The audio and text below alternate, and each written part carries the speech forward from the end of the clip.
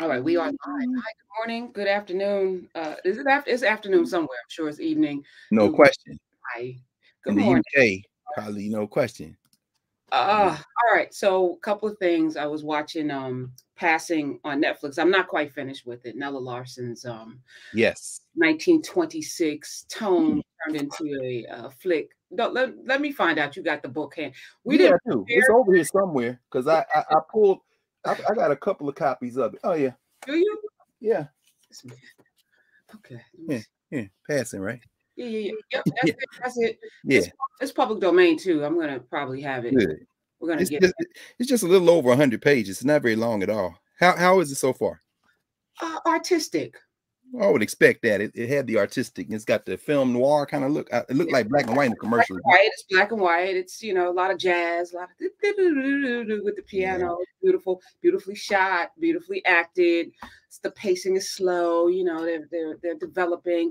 The brother that plays the husband to Irene, he was also in the Nick. He played a doctor. So like I'm Oh my man. yeah, he's a doctor in this. He's a little boxer. Like he's Oh, is the boxer too? no. In the Nick, he was a In the boxer. not in the Nick, he just had all kind of rage issues. Oh my god. Well, he has similar. I think he's the same character. I think they just pulled. Andre Holland, is it? I think so because he was in was that Midnight? Was it Yeah. Moonlight? Moonlight too? Moonlight. He was in Moonlight and the Nick. And you know what? I don't know what happened to the Nick. Did you ever talk? Did you talk to any of the cast? I was hoping they would get. They had a race thing going on. It was very interesting, and then it just went away. Yeah. Well, I think it was on a streaming platform before. We had all of these streaming platforms where it Cinemax. wasn't supported. Yeah, it wasn't supported at the level. That was a really amazing show because I got to see, to see a black doctor living in a tenement, like somebody that went through all of that schooling to always be overlooked. And then so there's some shades of that in passing, of course. He's trying Interesting. to teach his sons about lynching, and his wife is like, "Can they just be children?" And Oh, he's here like, we go. "No, no, they can't. They live That- in this country. I told you we should have left." And I was thinking about our conversations here. Yeah. How about that? Except, yeah, Horrible place. This terrible place. Yeah, we should leave. it's well, I mean, in fact, it's so funny. Today's New York Times covered it. Who has the most historic responsibility for climate change? A group of rich countries, just 12% of the global population today, produced half of all greenhouse gases in the past 170 years. The United States has done 20, almost a quarter of it. Um, uh, China is second in about 14%. Anyway, long story short, ain't nowhere to run, nowhere to hide. Right. Yeah. They're gonna kill us all. It's interesting, the very people responsible for it now are like, oh, we have to do something. Yeah, I mean, but that cosplay coal miner who makes about $500,000 a year, and his wife makes about $500,000, whose son now is running the coal company and energy company they have in West Virginia. That would be Joe Manchin. Of course, he is apparently the mummy. Joe Biden was so shook by Manchin that he wouldn't even sign on to the damn climate accord they negotiated in Scotland last week. And I think you mean a $500 million because Joe No, Manchin. I mean, on terms of annual stock dividends. Yeah. Oh, yeah. No, Okay.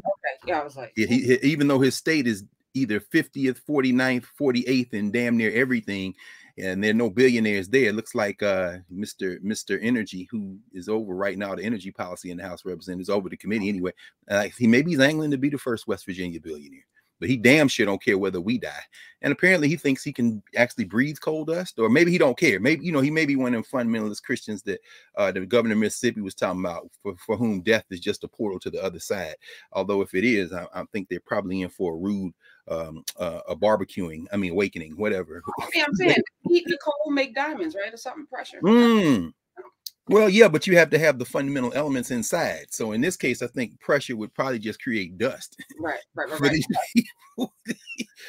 no, yeah. I mean, there's no place to run, no place to hide. So where are you at in I have 20 minutes left. I mean, I'm gonna good. I'll just finish it, Okay. Yes, it's decent. And last week it was, holiday fall, and there's a lot of interesting content coming down. I think it was Shang-Chi is on HBO Max. I might be checking that out this week. Did they move it over there? Yeah, they did. Like, and that's so funny because growing up, we all said Shang-Chi because we read the comic books, and it took I think Marvel making it into a film for us to understand that for decades we were saying Shang-Chi when it was Shang-Chi.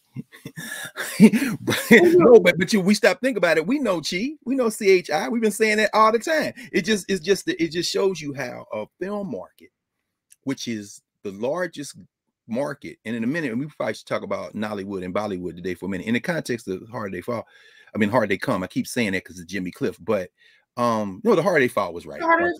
Right. But it's so funny how 1 billion+ people in the world don't exist for people in the United States. So even something like that, which we have all, and I'm not aware of anybody who pronounced it correctly. You know, me neither. I mean, Shang-Chi, I mean, we would say Shang-Chi. We grew up reading Shang-Chi. He was a Marvel character. And it took the movie coming out. Oh my. And shout out to Aquafina, who clearly understands passing. In other words, passing isn't just a black to white thing. Passing is a crossing racial borders and culture. In fact, what's the person's name? Yoshiri Kanojo. I had to think. Yeah, don't get me. I butcher her name and No. You wrote a book called Covering.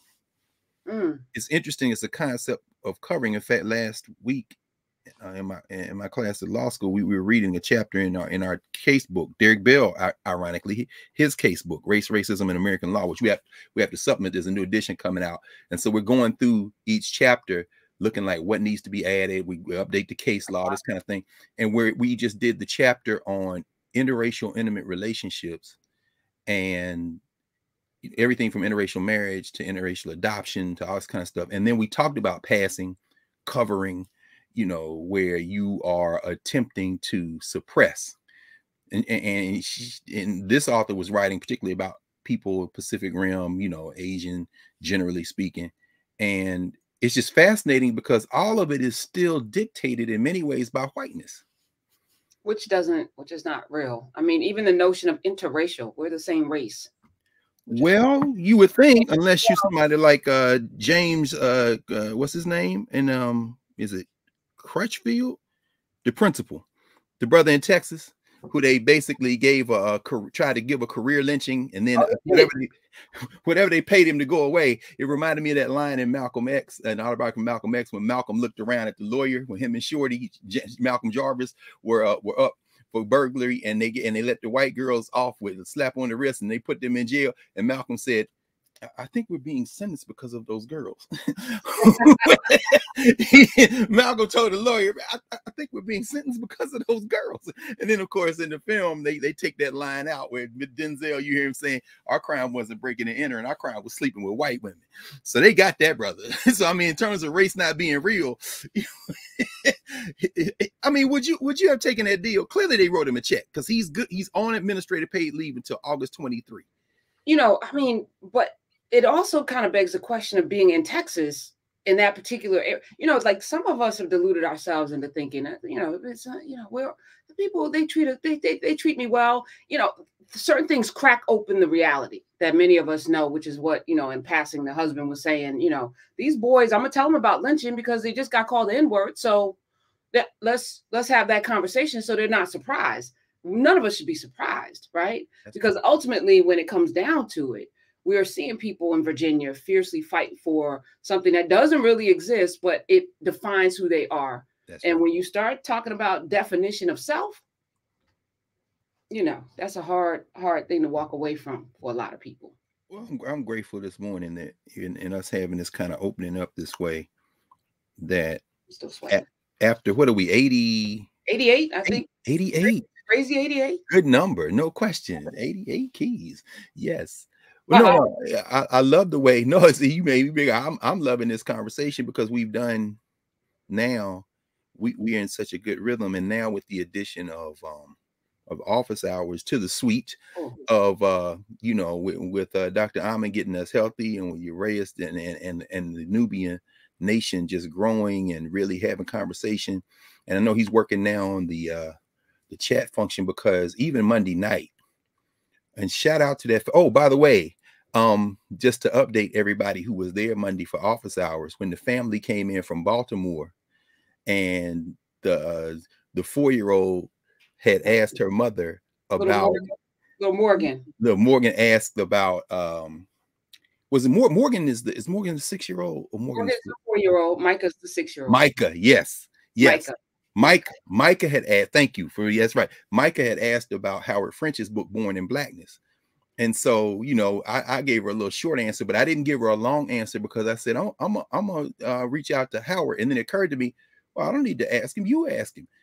So Howard French and I had correspondence, and he's now we're gonna hook him up, and she gonna ask him directly the question she asked her mom. So I'm just saying. So I'm just saying that happened between. I'm saying for those of you who don't know what we're talking about, you need to go back and look at it. But the point I was trying to make is that in the chat, every time we're having these conversations, all of this, it's almost like we're writing books every Monday night. Everybody's coming in with their experience, their knowledge base, their background, and just alone, that chat alone just fills up with, I mean, all the connections being made. Right. The father was from Ghana. So you see these Ghanaians come in and so whatever. Then, you know, who's talking about Mississippi, Alabama. Oh, I'm from there, And it's like, wait a minute. So, I mean, it is amazing.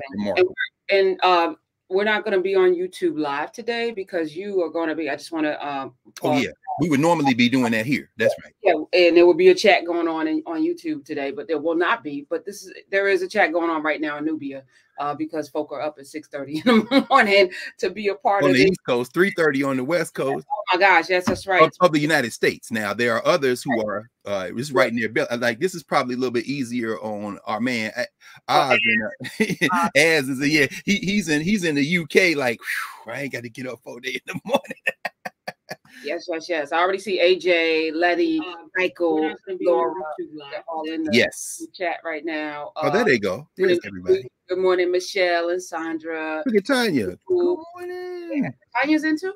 Yeah, I see Tanya just came in. Hey, Nikki Parker. All right, Jay Rebels. All the people are here. Yeah. Letty's here.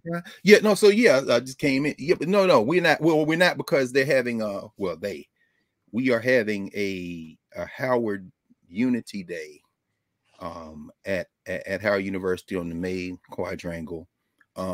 We just passed the 30-day mark, the month mark of the young people who reacting to a meeting that the Howard student government facilitated between the student body and the upper administration, in which nobody from the upper administration came.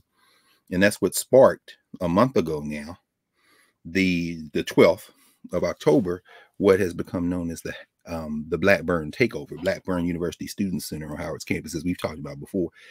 And this is day 31 now. And to mark that, Howard alumni have decided to gather on campus today for a brief kind of love for Howard, show of unity, requiring us to be our best selves, support for the students, support for everybody in terms of the institution. A gathering today for 2 hours at 12 to 2 Eastern time here in the US. And they asked me to participate.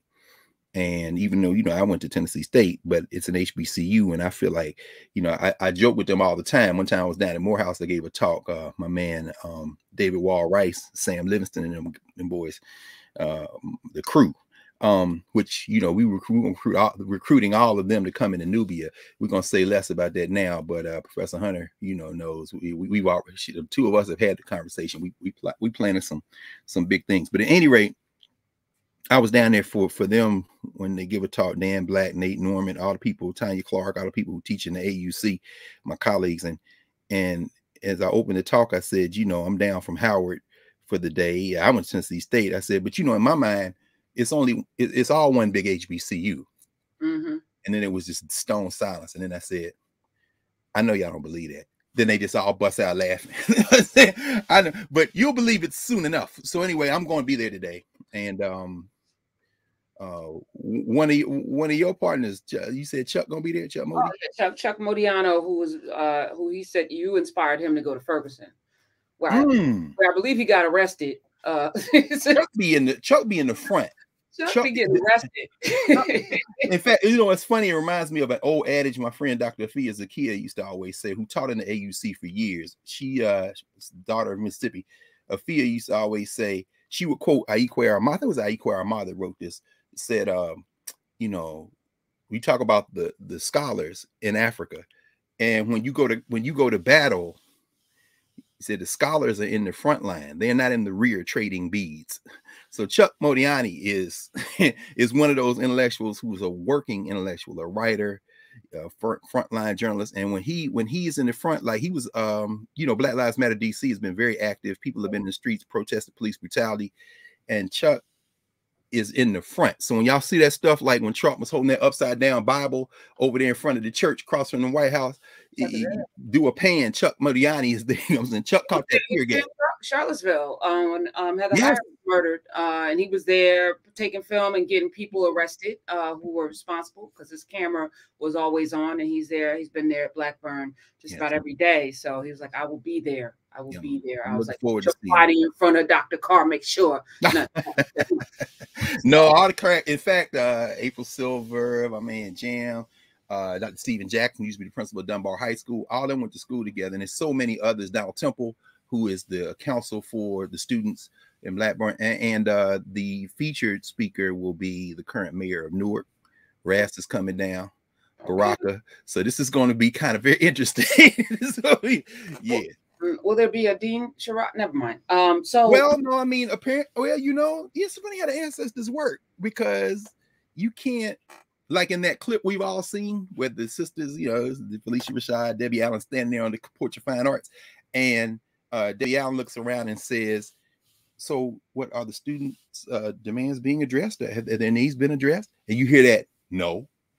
That was one of the alumni that's going to be here today, who shall remain nameless. I only found that out like a couple of days ago. Say with y'all, I said, "What? Well, that was you?" Yeah, man. Oh man.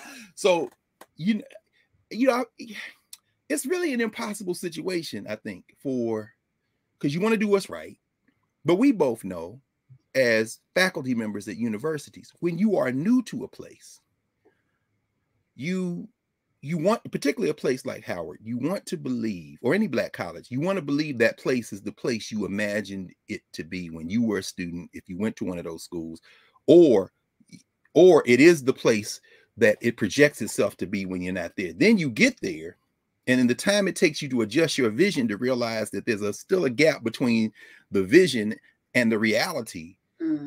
Now, but you know, Dean Rashad, my friend Ta-Nehisi Coates, Nicole Hannah-Jones have all come into Howard at this moment. Now, Ta-Nehisi knows better, because Ta-Nehisi went to Howard and he was there for a lot of that. Now, I haven't seen any public pronouncements from Ta-Nehisi, and I understand that, you know, I don't know, I won't attribute any motive, I won't attribute any reason, and at the same time, I haven't seen anything publicly from Jelani Cobb, my friend Jelani Cobb at Columbia. I won't attribute any motive.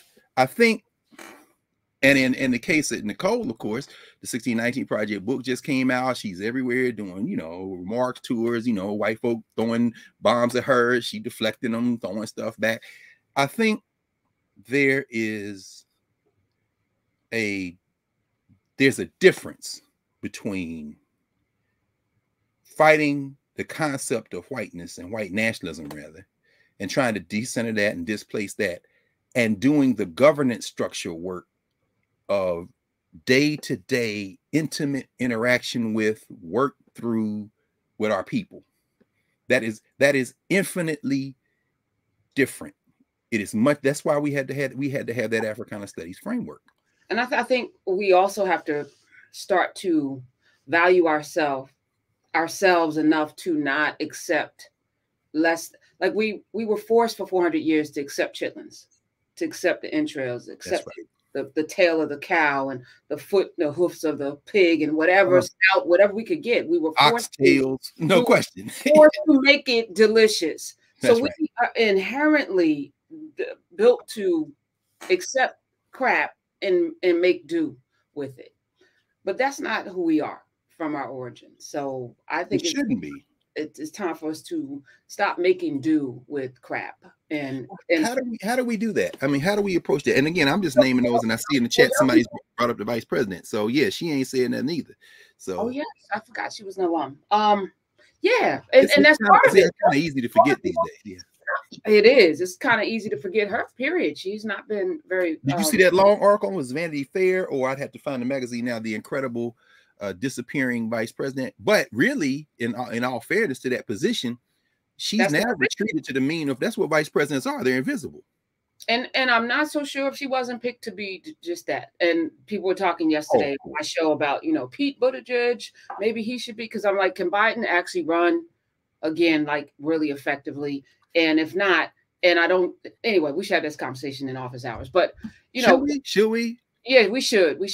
Okay. We'll say less then. It's still public facing. We breaking the internet too every week, man. People just coming into Nubia like, yo. Yeah, it's straight freedom. Bandwidth. But I don't think it's any secret though. I mean, we saw Jamie Harrison, of course, serving, and when Jamie Harrison, we all know he's window dressing. We had that little bit. Have y'all talked about that this week? Well, Jamie Harrison will be on my show on Monday, I think. Monday. Really? Yeah, he comes on every month now. Wonderful. Yeah, I don't know. He keeps coming back. It's amazing how whiteness will drive you home. Yeah. I mean, you got to have some government. Not in his defense, because he needs no defending. I really believe he believes that he can make a difference. Like no question. I really, in his heart, he really believes that he can do something. And by how he's going about it, like to do that, you'd have to be super radical. You can't come in with the same ingredients and think it's going to taste different. Like you got the same ingredients. What you making? You still making the cake. The cake still's got the same ingredients. So you want to make something different, you need different ingredients. And you're operating, you got their bowl, you got their ingredients, you got their like what are you doing? So no, I'm gonna put a little vanilla in it. No, that's not little chocolate chips. No, it's still the same recipe. Now, what do you do? I mean, that's interesting you say that, because when you do that, and Harrison has definitely done that, and he's not the first, won't be the last. And I agree with you. I think he believes it. I mean, I don't know Jamie Harrison, but I mean, it seems like he believes it. What do you do when what you are preparing is nutritious? I mean, I looked at the debates between he and Lindsey Graham, and just about everything Jamie Harrison said would benefit everyone in the state of South Carolina. And then Lindsey Graham came behind him with, yeah, well, I just, here's the primal scream to you white boys to vote for me. This guy's radical. He's dangerous. And if he's elected, he'll have the radical agenda. And I support President Trump. And I'm listening. I'm saying, you're not saying anything, but you're saying everything, because this man has prepared a nutritious meal. And what people have said is, I'd rather die. I'd rather eat poison. So if I were advising, yes, please, I would say it. So anybody that's the move, right? Say what it is. So you're voting. You're not voting for yourself. You're voting for whiteness. And if that's more important, there's nothing I can do about that. But let's be clear. You're not voting, but because there's a clear choice here. You're not voting based on what is actually going to be delivered to you. You're voting on a concept. There it is. So let's just put it out there. I don't know why we play footsies with this. No, yes, you did. You just answered it. You said it. You said it, I think, perfectly. They believe it.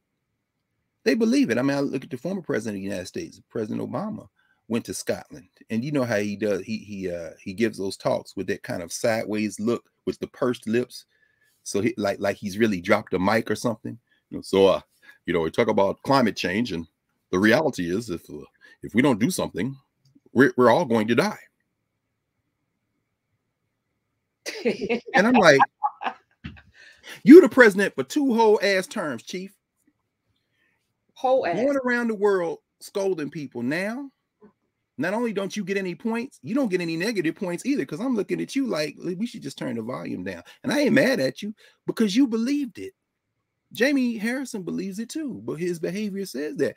And so if you advise him to do that, I'm thinking about the first Black chairperson of the Democratic National Committee, and that would be Democratic Party. That would be Ron Brown, right? Oh, Well, yeah, I mean, you know, and again, this isn't a defense of two-party electoral politics, because we know that these, you know, many of the Democrats are soft white nationalists. They are the only alternative in a two-party system for those progressives like the Ayanna Presleys and the AOCs and others. And at the same time, the Black presence in the Democratic Party, which really begins, as we know, that shift in the 1930s with the Roosevelt administration on the national level, and then the infiltration of the Democratic Party in the South is triggered by the fact that it was the only game in town. There was no two-party system in the South. The Republican Party having been effectively purged. In fact, we'd have to look it up, but I think 1901, George White, the last elected congressperson of African descent for decades, I think he finished his term in November 1901. He's the one who made the famous speech as he was leaving his last address in the House of Representatives, where he said, "We will be back like the phoenix. We will rise from the ashes." And that became a battle cry of the Congressional Black Caucus when it was founded decades later. But George White was a Republican, and but they basically destroyed the Democratic Party in the South, because the Republican Party in the South, because we know the Republican Party, of course, was the party of the conquering armies of the Union. And Black people joined the Republican Party because it was the first political party that people of African descent who had been formerly enslaved could join in the wake of the 13th, 14th, and 15th Amendments. And it was a way of ensuring Northern, I'll say Northern, Union power in the South. That's what Reconstruction was. I mean, people say, well, Reconstruction was about race. No, it really wasn't about race for Lincoln. It wasn't about race for Grant and them. Sure, they had some, you know, some progressive ideas about Black people, and they were also racist in many ways. And who cares? That's a social structure conversation. But we used the Republican Party to advance our interests. That's the whole, we've been talking about that just about every week. Certainly every other week when we talk about Du Bois, Black Reconstruction, the recent exhibit at the National Museum of African American History and Culture and Reconstruction. But I ain't want to go down this road too far. I just want to say that by the 1930s, however, the Republican Party has been addressing its race problem, which is us, and beginning the purge in the North. The Lily White movement, go look at Herbert Hoover's policies, and, you know, the Depression, of course, laissez-faire capitalism, because the Republicans have always been the party of business, so to speak. Both parties are, but the Republicans ain't got no pretense about it. There was also an economic engine driving the creation of the Republican Party in the 1850s. You know, they couldn't let the South get away because it's bad for business. But anyway, it's a story for another day. And there are a number of books on this in terms of Black Republicans. There's the Dilemma of the Black Republican. That's one book. I'd have to pull them all up in my mind. And usually when I'm thinking about a book like that, I would have to see the cover in my mind, and I could just read the cover off the and these books have been being written since the 1950s and 60s, because, you know, they got those so-called Lincoln Republicans, you know, Black folk who came up in the Republican Party, persisted in the Republican Party. Ed Brooke would be, for example, out of Massachusetts. But anyway, by the 1950s and 60s, of course, the war in the South is the war to crack open the Democratic Party. The roots for that were laid in the 1930s and 40s with the election law cases, Charlie Houston and boys, and then followed by, in the wake of his students like Thurgood Marshall, and then the others like Constance Baker Motley and all of them. They're attacking voting rights. So the white primaries in Texas, Smith versus Allwright, all this, you know, Maceo Smith, we talked about him last year. We talked about Juneteenth, these Black local on the ground warriors. So, I mean, I would encourage our brother James, the principal there in Codyfield, Texas, as he says he want to continue his work as an educator, dig into the history of the Black elected officials in Texas. No, I won't. I think I have my Texas books in the other room, but anyway, some of them anyway. But the point I'm trying to make is this very quickly. That attack on voting rights was a strategic leverage of local networks of Black leaders. Well, I think we actually make a note of that. We're gonna come back to that in a second, but on an unrelated topic. But in that process, they're fighting to get in the Democratic Party, because in the South they've shut out the Republican Party. It doesn't exist. As we talked about a couple of weeks ago, that's how Condoleezza Rice parents could register as Republicans in Alabama, because nobody cared if you registered as a Republican, because Republicans ain't gonna win no damn elections.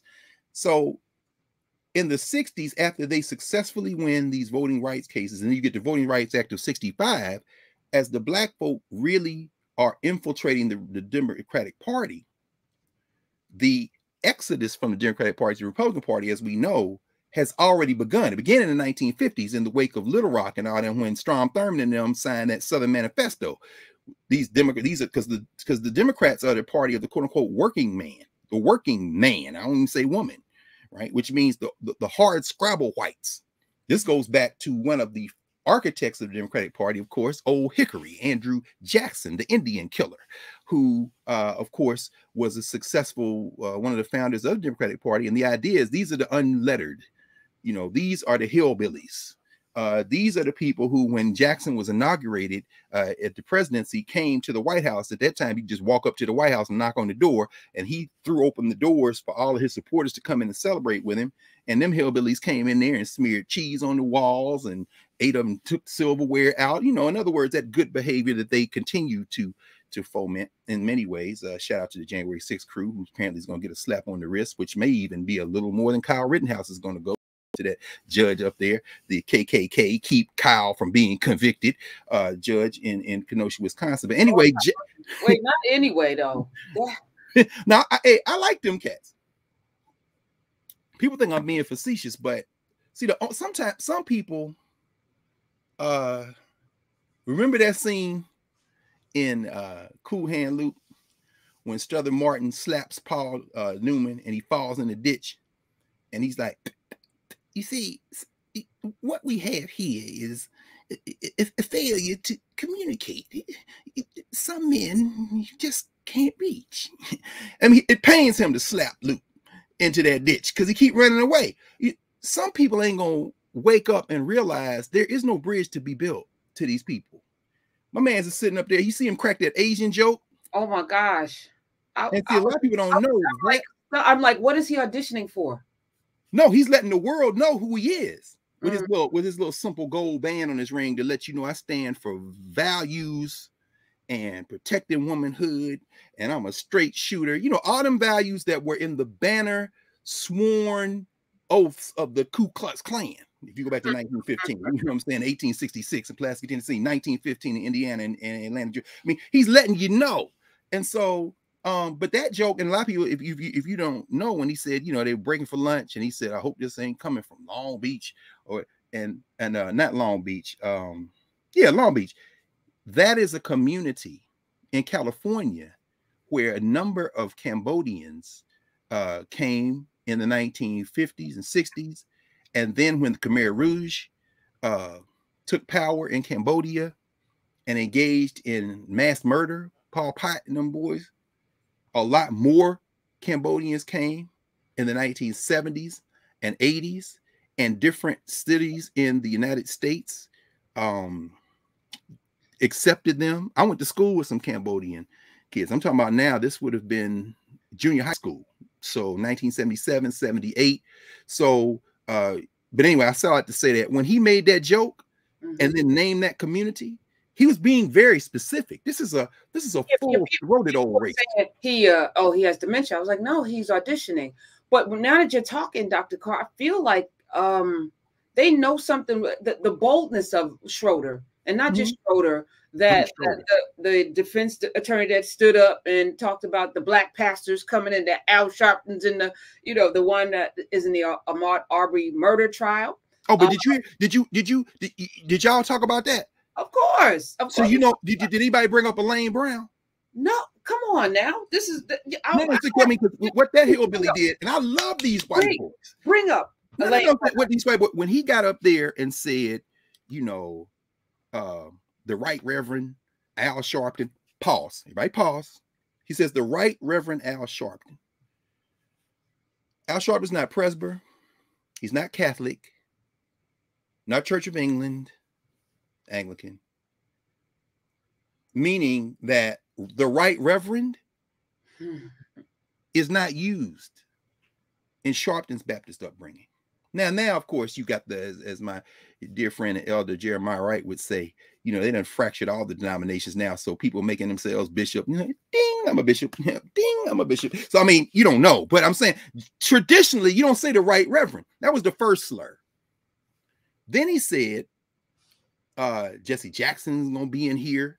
When you say things like in here or got in here, snuck in here, came in here, This is the language that is used to refer to vermin. How did this mouse get in here? Get in here. In other words, here is the place I live. The thing that has gotten in here is a pest, is a vermin, is an other. This is the coded language. Then he goes on to say Jesse Jackson hadn't been here since Elaine Brown ran for mayor. Elaine Brown, the former head of the Black Panther Party, ran for mayor in that town in a write-in vote in 2005. There had not been a mayor in that little town in Georgia, ever, a Black mayor, even though Black people form the majority in that town. In the county, they're about 30%, but in the city, they're about, right now, I think 55%. Elaine Brown ran for mayor in a write-in campaign there. So this wasn't just, these weren't just throwaway lines, this hillbilly lawyer all shook. No, bro, you talking directly to your people, okay? White supremacy, okay?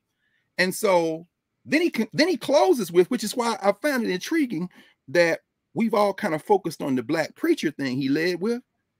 But then at the very end, he says, any Black person of public notoriety, any high profile Black. And I'm wondering why, having heard this, we continue to go back to the opening line. I mean, to me, this really is an exercise in listening. He used coded language all the way through, but we got caught on Al Sharpton and Jesse Jackson. And then William Barber, of course, was in an overflow room watching. But I think what we almost have to do is very much like Steve Bannon, who was indicted yesterday. Yeah, but Mark Meadows was supposed to testify before Congress. He didn't come. I mean, I love the fact that they're taking their Constitution, their little flawed 18th century document. Can I have it? Yes, thank you very much. Here we go. I'm gonna make a little hat. No, I'm just gonna throw the shit. I think I'm just gonna eat it. I don't know. But there's no rule of law. Mm-hmm. Benny Thompson is the chair of the committee. Benny Thompson is like, well, we're gonna have to, Mr. Meadows is misinterpreting. Okay, see, Benny Thompson using that language that Jamie Harrison would use. He's not misinterpreting, brother. He has stuck his middle finger up and said, make me. If you ain't going to arrest him, if you're not going to arrest him, you should just probably stop talking and maybe resign or not, because y'all not ready to fight these white boys. Have you forgotten the history of white expansion over the last 500 years? There are no rules. Make me. So Meadows is not going to be indicted. They're going to hold him contempt, but they're going to send the police to go get him. Now, because if it was your Black ass, they would send the police before you said, I'm not. Oh, what is this? These are handcuffs. And what would you do? Half of y'all will go willingly. Well, all right, we have to go in. I'll just let the system work. We'll trust it. Why y'all keep messing these white boys? Anyway, so I brought up Bannon for this reason. Oh, Bannon was vanquished from the White House. Bannon, no. Steve Bannon has continued to work unimpeded. Let me. Yes, he has. Let me go. I interviewed him. Oh, did you? Tell us about that, would you? Wu-Tang nothing for he is the architect. we had a very interesting conversation because behind the scenes, race is a tool, is a weapon that is being used, and we talked. We went back and forth whether they hate us or not. Steve Bannon is about his ultimate goal, which is to destroy this entire government and country, because he's got an international plan. This is global for him. And the moves and machinations that he's made, and he's very, very wealthy. He's powered things like Breitbart Media. He's gotten in. He's figured out. He's got a little social media thing as well. And now he has this podcast, which is everything. The word coming through the mic into your soul. He's got an international movement that no one's even checking for. And he realized that the power wasn't in the White House. So he's got his puppet there. And be clear, he was the puppet master. Be clear, he was the puppet. He was not at the behest of Trump. It was the other way around. No question. There's a good book called Devil's Bargain that kind of walks through that. That's right. He rolled him in. And he's very smart because he'll talk about, he'll talk about race in a way that is not so, like we sparred, and I'm sitting there, I'm like, pick, because I pick, to try to see where people are coming. I was like, he's very dangerous. Yes. So I knew that. And He still is. So He tell still us. is. So tell us the arrest is not going to have any. No, they ain't gonna arrest them, because these people still think they have a. And by these people, I mean the good, well-meaning, beloved, thinking, hard-working legislators in the federal legislature and all the people in the two-party system, at least the progressives and others. You know, they really believe that they want to believe. They know better now. These are not stupid people. They know better, but they will still suspend what they know to be true. But don't we all do that though? I mean, you as you're talking, I'm like, there are people right now listening, watching this, who still hold out hope that some better angels will somehow, you know, in the answer we pray, and you know, God, Lord will provide, and we, you know, we got all the words. When we know, we have experienced 400 years of a thing here, so we think in our DNA with our own spirit what the possibilities are. Well, yeah, we hold out hope, but it don't mean we act stupidly. I mean, with all of this flaws, stupidly in how we support and who we support and what we don't come out against and what we're not, what we sit and take and what we don't, we though. We know. I think. Well, put it this way. I think. Well, yes, of course, we've lost the momentum of memory. We have no memory. This is one of the that's one of the reasons why, as you ground us in narrative and Nubia expands, and that's one of the reasons why we have to have these spaces and this work that we're doing now. And that's one of the reasons why, you know, my high school kids in Philly and the students at Howard over the last 20 years, you know, we really developed this Africana studies framework, because we have to engage in this deep intellectual work to allow us to remember, so we can regain the momentum of memory, so that legislators today, for example, in the United States Congress or state, local legislators, they may not remember for all of his humanity, and we're all human beings. So this isn't about who he slept with, what trips he take, how much money did he spend, you know, did he leave his first wife for his second wife, and all the, but just in terms of legislative impact and ability to seize a moment when you have a crack and then create a crack if there is not one, you know, I'm not at all convinced that the legislators now who comprise, say, for example, the Congressional Black Caucus has done nearly enough study of the career of Adam Clayton Powell. I mean, to understand someone who will have the hope, will play the role, but who knew. I mean, if you know, with all due respect to Robert Cairo and his incredible work on Lyndon Baines Johnson, and if you read Jervis Anderson's work on Adam Clayton Powell, if you read Adam Clayton Powell himself, yes, you know, what you see is this is a man who understood how to use power. And so when you look at the Biden, the 1.2 trillion dollar act is out, and a lot of that Pell Grant's going to be expanded, and you know, the HBCUs, of course, 75% of the students who attend historically Black college universities in the United States of America are Pell Grant eligible. I myself was Pell Grant eligible and had the Pell Grant. And that almost 40% of all undergraduates in the United States are Pell Grant eligible. You know who you have to thank for that? Adam Clayton Powell. You know what I'm saying? Powell knew how. Powell was no fool. Let me ask you a question. One that I have pondered for quite some time, because I've read Adam by Adam, and yes, you have. We talked about that early on. That's right. His white skin. So, you know, he would do things like bring Black people into the segregated, dining hall, and just in his boldness with understanding white privilege. He absolutely used white privilege in the spaces to get the things done, which no disrespect. No. But he couldn't have done it as a dark-skinned man. I don't believe he could have wielded the same level of power, because white people, the whole notion of passing is insane when you think about it, right? Because we all know, we can look at people and like, Bob Barr is Black. Stop it. Babe Ruth is Black. Y'all don't. We see it. We know. Because one of the stories I always tell is how Ty Cobb used to call him the N-word from the Detroit Lions dugout across to the Yankees dugout. No question. We know. I mean, Romeo Beard, and I held a picture up for my class. I said, "Is this a Black man?" I did this yesterday. Really? Yeah, and I said, because we were talking about passing. Yeah. Not one person thought he was Black. That's crazy. So why do you think he thinks he's Black? Why do you think he's Black in America? And one kid was like, well, he was in Harlem, so maybe, he adopted the culture. Like, they're not even understanding the power of how whiteness has become this. And I think even white folk will fool themselves that, that a person can pass.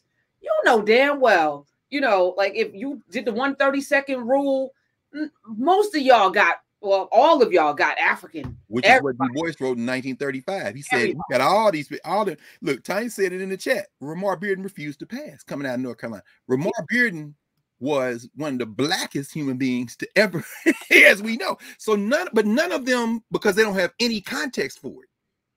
But that's kind of striking though, that because Ramar Bearden could be in most of our families. We have Ramar Beardens. Yes. I wonder if you had showed him a video and he had talked. Well, if he had talked is another thing, but you know, the visual. Yeah, the eyeball test, no question. Why the microphone is so powerful, you know. Yeah, that's right. That's true serum or not. But you know, I'm thinking about Adam Clayton Powell. He walked through the world like a white man with that kind of, you know, he did. Even though he, you know, he was there rent striking and, you know, bringing all of the rights for black people. When he walked into Congress, it was with a boldness that was like, it was almost like a superpower, because he still had that white skin and he's able to get in these people's faces. And it's hard for them to look at him and not see themselves. That's very true. That's a very good point. You know, it's interesting. Thinking about that attitude, which is very Powell specific, but also Powell specific as a representative of the governance structures of African people, with that pulpit at Abyssinian, with his father, who we've talked about, Adam Clayton Powell Sr., with that momentum of self-determination coming out of that very class inclusive, because you have some of the quote-unquote upper class, relatively speaking, black folk at Abyssinian. You got working class folk at Abyssinian. It's in Harlem. He never has to worry about his elections or re-elections. He saw himself as Black America's congressperson. But you're absolutely right. I mean, I think that kind of attitude, I'm not going to say, and I'm just now reflecting on the first people of African descent to come into the United States federal legislature in the 1860s and 70s. Of course, the people who have been written about a great deal, and there's been some incredible research and there's stuff coming out all the time. But I would, of course, lead with the older stuff, which may not have had access to all of the things that are being revealed in archives, but had the feel, the sense, the interpretive frame that is yet to be surpassed. The writing of Du Bois, the writing of Lerone Bennett Jr. in Black Power USA, the Robert Elliots, the Robert Smalls, those Reconstruction era. That attitude is there because these cats had felt the lash. Mm-hmm. And they had come out of, some of them had moved from state legislatures to federal legislatures. And that isn't to say they weren't without uncomplicated, they weren't, this isn't to say that they didn't have uncomplicated politics. When you look at the career, for example, of John Mercer Langston, who was, for all intents and purposes, he was the president of Howard University for almost 2 years, had an interim title, and they wouldn't make him the permanent president. So he resigns from the university, founded dean of the law school, but goes back to his home, Virginia, and comes back to the United States Congress as a congressperson who had come through enslavement. It's a different attitude. So by the time you get to George White in 1901, that first couple of waves of Black representatives in the federal legislature have that, either at the state level, local level, federal level. You got cats like Henry Menil Turner, and them, you know, and these, parenthetically, a guy like Turner and my man Andre Johnson's book, No Future in This Country, collects a lot of Turner's work. In fact, he's done a number of works. He's down at the University of Memphis. But I would encourage people, Edwin Redkey's book, Respect Black, the speeches and writings of Henry Menil Turner. Anyway, but Turner there's a lot of stuff on Turner. But yeah, that attitude you don't see even in cats like Mitchell. In fact, there's a brand new book on Mitchell out of Chicago and Oscar the Priest. That's when you see him flip from Republican to Democrat. Safe Black district. But at any rate, but Powell, I think you're right. Powell. Kay Kennedy in the chat said is that a Trojan horse? And you think about, you know, Trojan horse method to come in, and I think about, you know, Powell. You know, you bring up even Elaine Brown. You know, Church, Robert Church could pass. No, you know, so you white people get confused because whiteness is a construct. They don't even understand it. They don't even understand it. So you see a Robert Church Sr., you're confused, and he's able to do so much. That's true. Mary Ellen Pleasant. I mean, you think about a lot of these early folk who were able to move the needle, whether it's financial or otherwise, a lot of them could pass. Even Homer Plessy. You think Homer about Plessy was in many ways that setup was built around Plessy's ability to pass, because he was able to buy that ticket and get in that car because they thought he was a white man, which for all intents and purposes 1/8 black. Like you said, the one drop rule, that's what let Plessy get in the game. No question. No, I think you're right.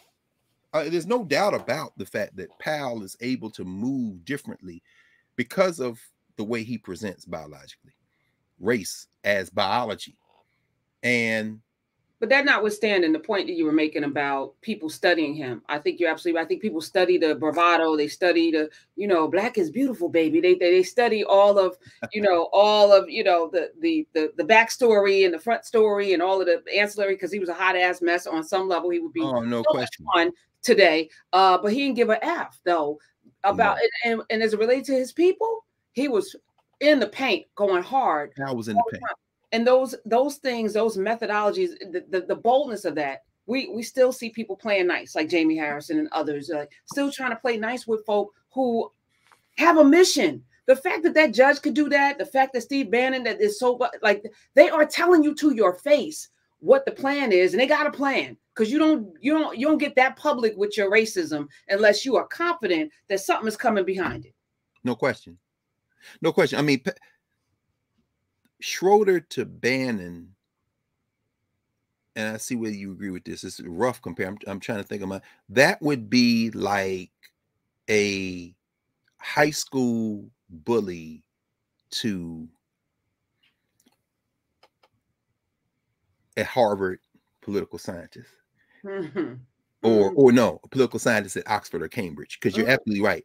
Steve Bannon is a white internationalist. He's not a white nationalist. Steve Bannon, like you said, the United States of America is really an afterthought for Steve Bannon. And he doesn't care if it goes away. No, he doesn't. No, in fact, he wants it to. He said that out of his mouth. No question. In fact, the only time I've ever seen Steve Bannon in person, I was in a bookstore that is going out of business, like many of these rare and used bookstores, on Capitol Hill, maybe about 5 blocks from the Supreme Court. And I would go in there regularly, and most of the bookstores pre-COVID, and even now, if I were to go to a place I haven't been into since COVID, they know me by name, because I'm one of the few black people that be in those places.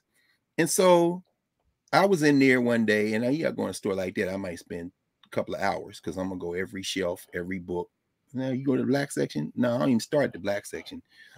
I'm just going all the sections, because what you'll find, and you all know this, and I'm loving how people are communicating now in Nubia and putting on social media that they're finding these books. I mean, go in every section in the used bookstore, because if you're looking for the black stuff in the black section, go in the architecture section, and then you find, oh, what is this? Oh, houses in Mali. Oh, traditional African house. Oh, wow. Oh, here's a book on Paul Revere Williams. What is that doing? He was a black architect who designed houses for the stars, including Sinatra and them in LA. But it ain't gonna be in the black studies section. Often it'll be in the architecture section. No, you got to go. Anyway, I was in there, and I came to the counter to check out, and I had a stack of books or whatever, and they know me in there.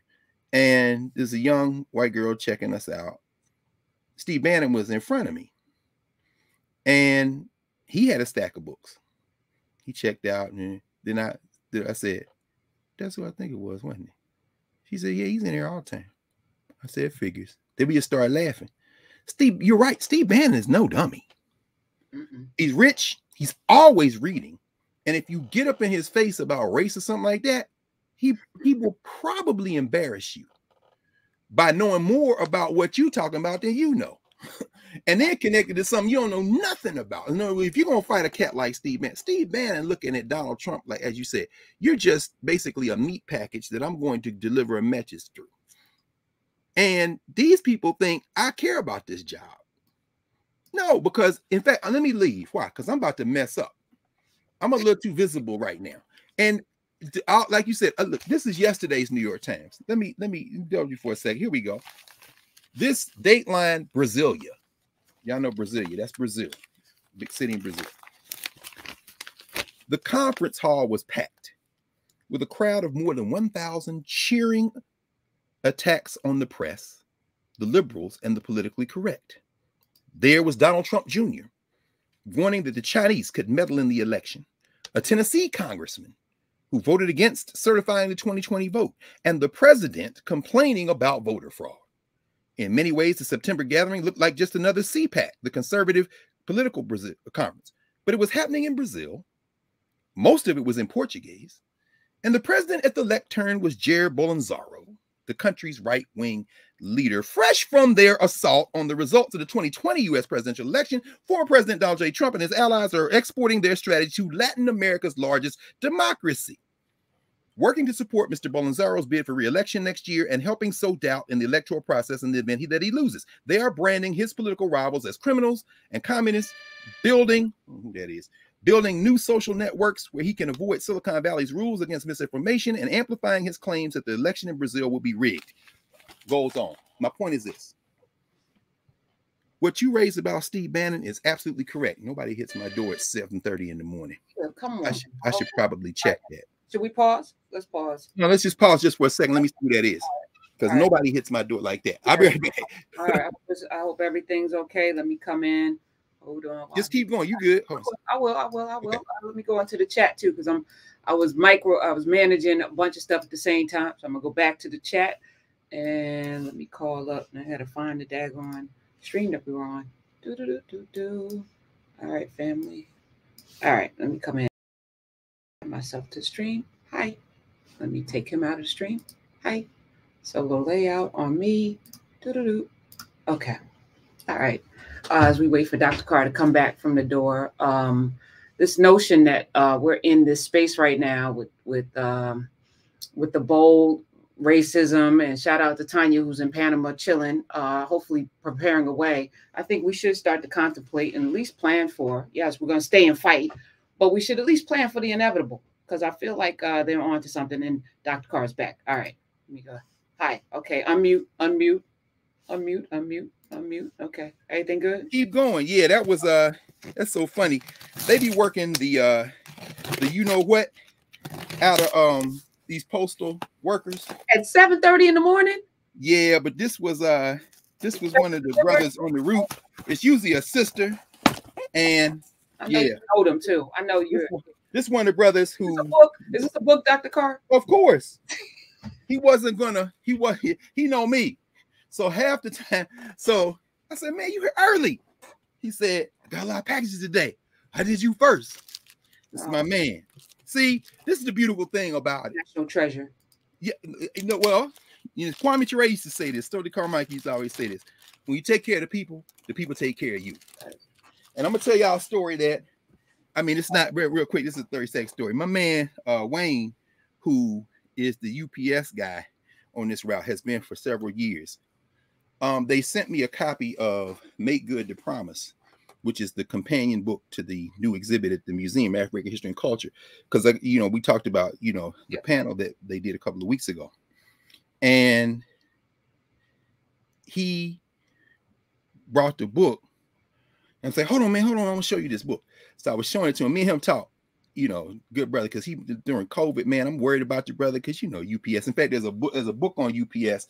It talks about the United Parcel Service and the oppressive regime that it treats its workers. Amazon, one thing, UPS, those of you are old enough to remember, and I'm sure you remember this, Professor Hunter, when we were in college, UPS job was a good job, but they worked the shit out of you. I had friends. Wait. I was like, right, no question, because they would come back to the dorm with horror stories, but they paid well, if you could survive. What I'm saying? So, but anyway, so Wayne brings me the book. It's in the package. I know what it is. I opened it up. I showed it to him. Tell him about it. So we were doing a prep meeting for the panel, and we were talking. And I told him, man, I was so excited to get this book. I showed Wayne. So my friend Kinshasa Conwell, who is the deputy director of the museum, just a beautiful, beautiful spirit and sister, brilliant sister. She was like, oh, we got to get him a copy. See, those are the Black people that you want in administrative positions, that you want in leadership, who recognize that the difference between any of us is just the job we do. But in terms of a governance structure, yeah, so this brother was not going to leave my book. he was gonna hit that bell till the cows come home, because he figured he got to be there. It's too early for him not to be anywhere. So, but anyway, so thank you. I just want, you know, that's a beautiful thing. Yeah. So yeah. Can we see the book? We should probably do like book reveal every week. Dr. Carr, what did Dr. We could. Okay, hold on. All right. Hold on. What's in the package today? Hold on. Yes. This is Robert Levine's new book, The Failed Promise: Reconstruction, Frederick Douglass, and the Impeachment of Andrew Johnson. Levine is, and I was hoping, but I got, anyway, that's a whole nother thing. I got some cats in Cali that I just got some journals I've been looking for that came in. Robert Levine is an interesting guy. He's actually kind of low. He's University of Maryland, College Park. He writes all the time. And he's talking about, he's doing a reassessment of Andrew Johnson. And he's looking at Johnson through the lens of two figures that he has written a lot about. Frederick Douglass, one, and my man, the hero of every story in this period, as far as I'm concerned, in some ways, Martin Delany. And the thing that I am always, the thing I learned least from most white, and to be fair, Black writers about this period, when they write about Delany, they write from a social structure sensibility. And that's not a critique. I don't expect them not to, because the only people who believe in this fantasy more than certain Black people who have moved into a place where it really would cost them their job or their livelihood if they didn't, are these white people. And so they write with great attention to the archives and detail. I read these books to see if there are any new sources I'm not aware of, that kind of thing. But then they drive, more often than not, the whole scrutiny of these documents into a ditch. Let me see. Let's test that thesis. Now, y'all seeing this at the same time I am. Real time. Yeah. So let's see. Part 1, Douglas Johnson Lincoln. Prologue: Lincoln's second inauguration, Southern Unionist, mission of the war, Abraham Lincoln dies, the Republic lives. Part 2, Reconstructions. There is no such thing as Reconstruction of Moses in the White House. The Black delegation visits the Moses of their people. Part 3, Chaos and Resistance. President's riots, shadowing Johnson, defying the loyalist sources of danger to the Republic. Part 4, final part, Impeachment in Black and White. A job offer, the trials of impeachment, demented Moses of Tennessee. Epilogue: We have a fight on our hands. Okay, so it's a movement in 4 parts. How do we know it's social structure? Well, how do we assume that? We test it by reading it. All the parts, you got Johnson in a, the first thing is you've put Johnson, Douglas, and Delany in conversation with each other. Impeachment in Black and White, a job offer. So my assumption is, and I will test this assumption now, I've got to read it, that the framework is going to commingle the social structure and the governance structure, which Levine would not use that language. That's why we had to have Black Studies framework, an Africana Studies framework, because by blurring the distinction between the social structure and the governance structure, you can try to use this intellectual work to burnish what will eventually be your case to be made to continue this settler project. Now, this is complete speculation, but it's speculation based on experience. But let's just finish this for a minute. So I'm looking at the way that this is set up. So let me go to the end, because what I'm really looking for in this book is fresh ideas and sources and evaluation of Andrew Johnson. I was going to ask you, why would you buy that? Yeah, well, first of all, you know, I'm an inveterate. That's why I'm, you know, I stay broke. But the whole point is that you gotta have it. In other words, I don't believe in people talking about stuff they don't know nothing about. So people say, you know, I want to be able, because the other thing is, as John Henry Clark used to always say, some stories that ain't no good, guys. These are all human beings. So would I have been trying to kill Andrew Johnson if I was enslaved by him prior to the Civil War? I like to believe that I would have. Would I have been busting my ass on any property that Johnson had an interest in or control as an enslaved person? I know that I would not have. I would have been doing enough not to get beat or not to get disciplined or whatever, but I'm not killing myself. And when the Civil War jumped off, would I have been looking to roll? Yeah, hell yeah. My point is it. So I don't know that, you know, but anyway, let me go to the end here. I want to see what he does. Let's look at the last. Okay, here we go.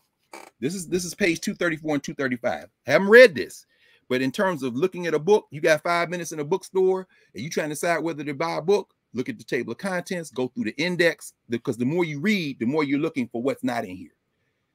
So you're looking through, right? And then, of course, I've already read the primary documents, many of them. They're that good volume on Reconstruction where you see them meeting with Johnson at the White House, and you see Johnson telling these black people to calm your ass down, and you see the arguments back and forth. So I have all those primary documents in my head. Now I want to see what Levine is going to do with those. But at the end here, he says, Andrew Johnson, he says, Douglas has a more prophetic and inspirational role in this story. Nearly 30 years after the inauguration of Andrew Johnson, Reconstruction remained for Douglas less a failed promise than an unfulfilled promise.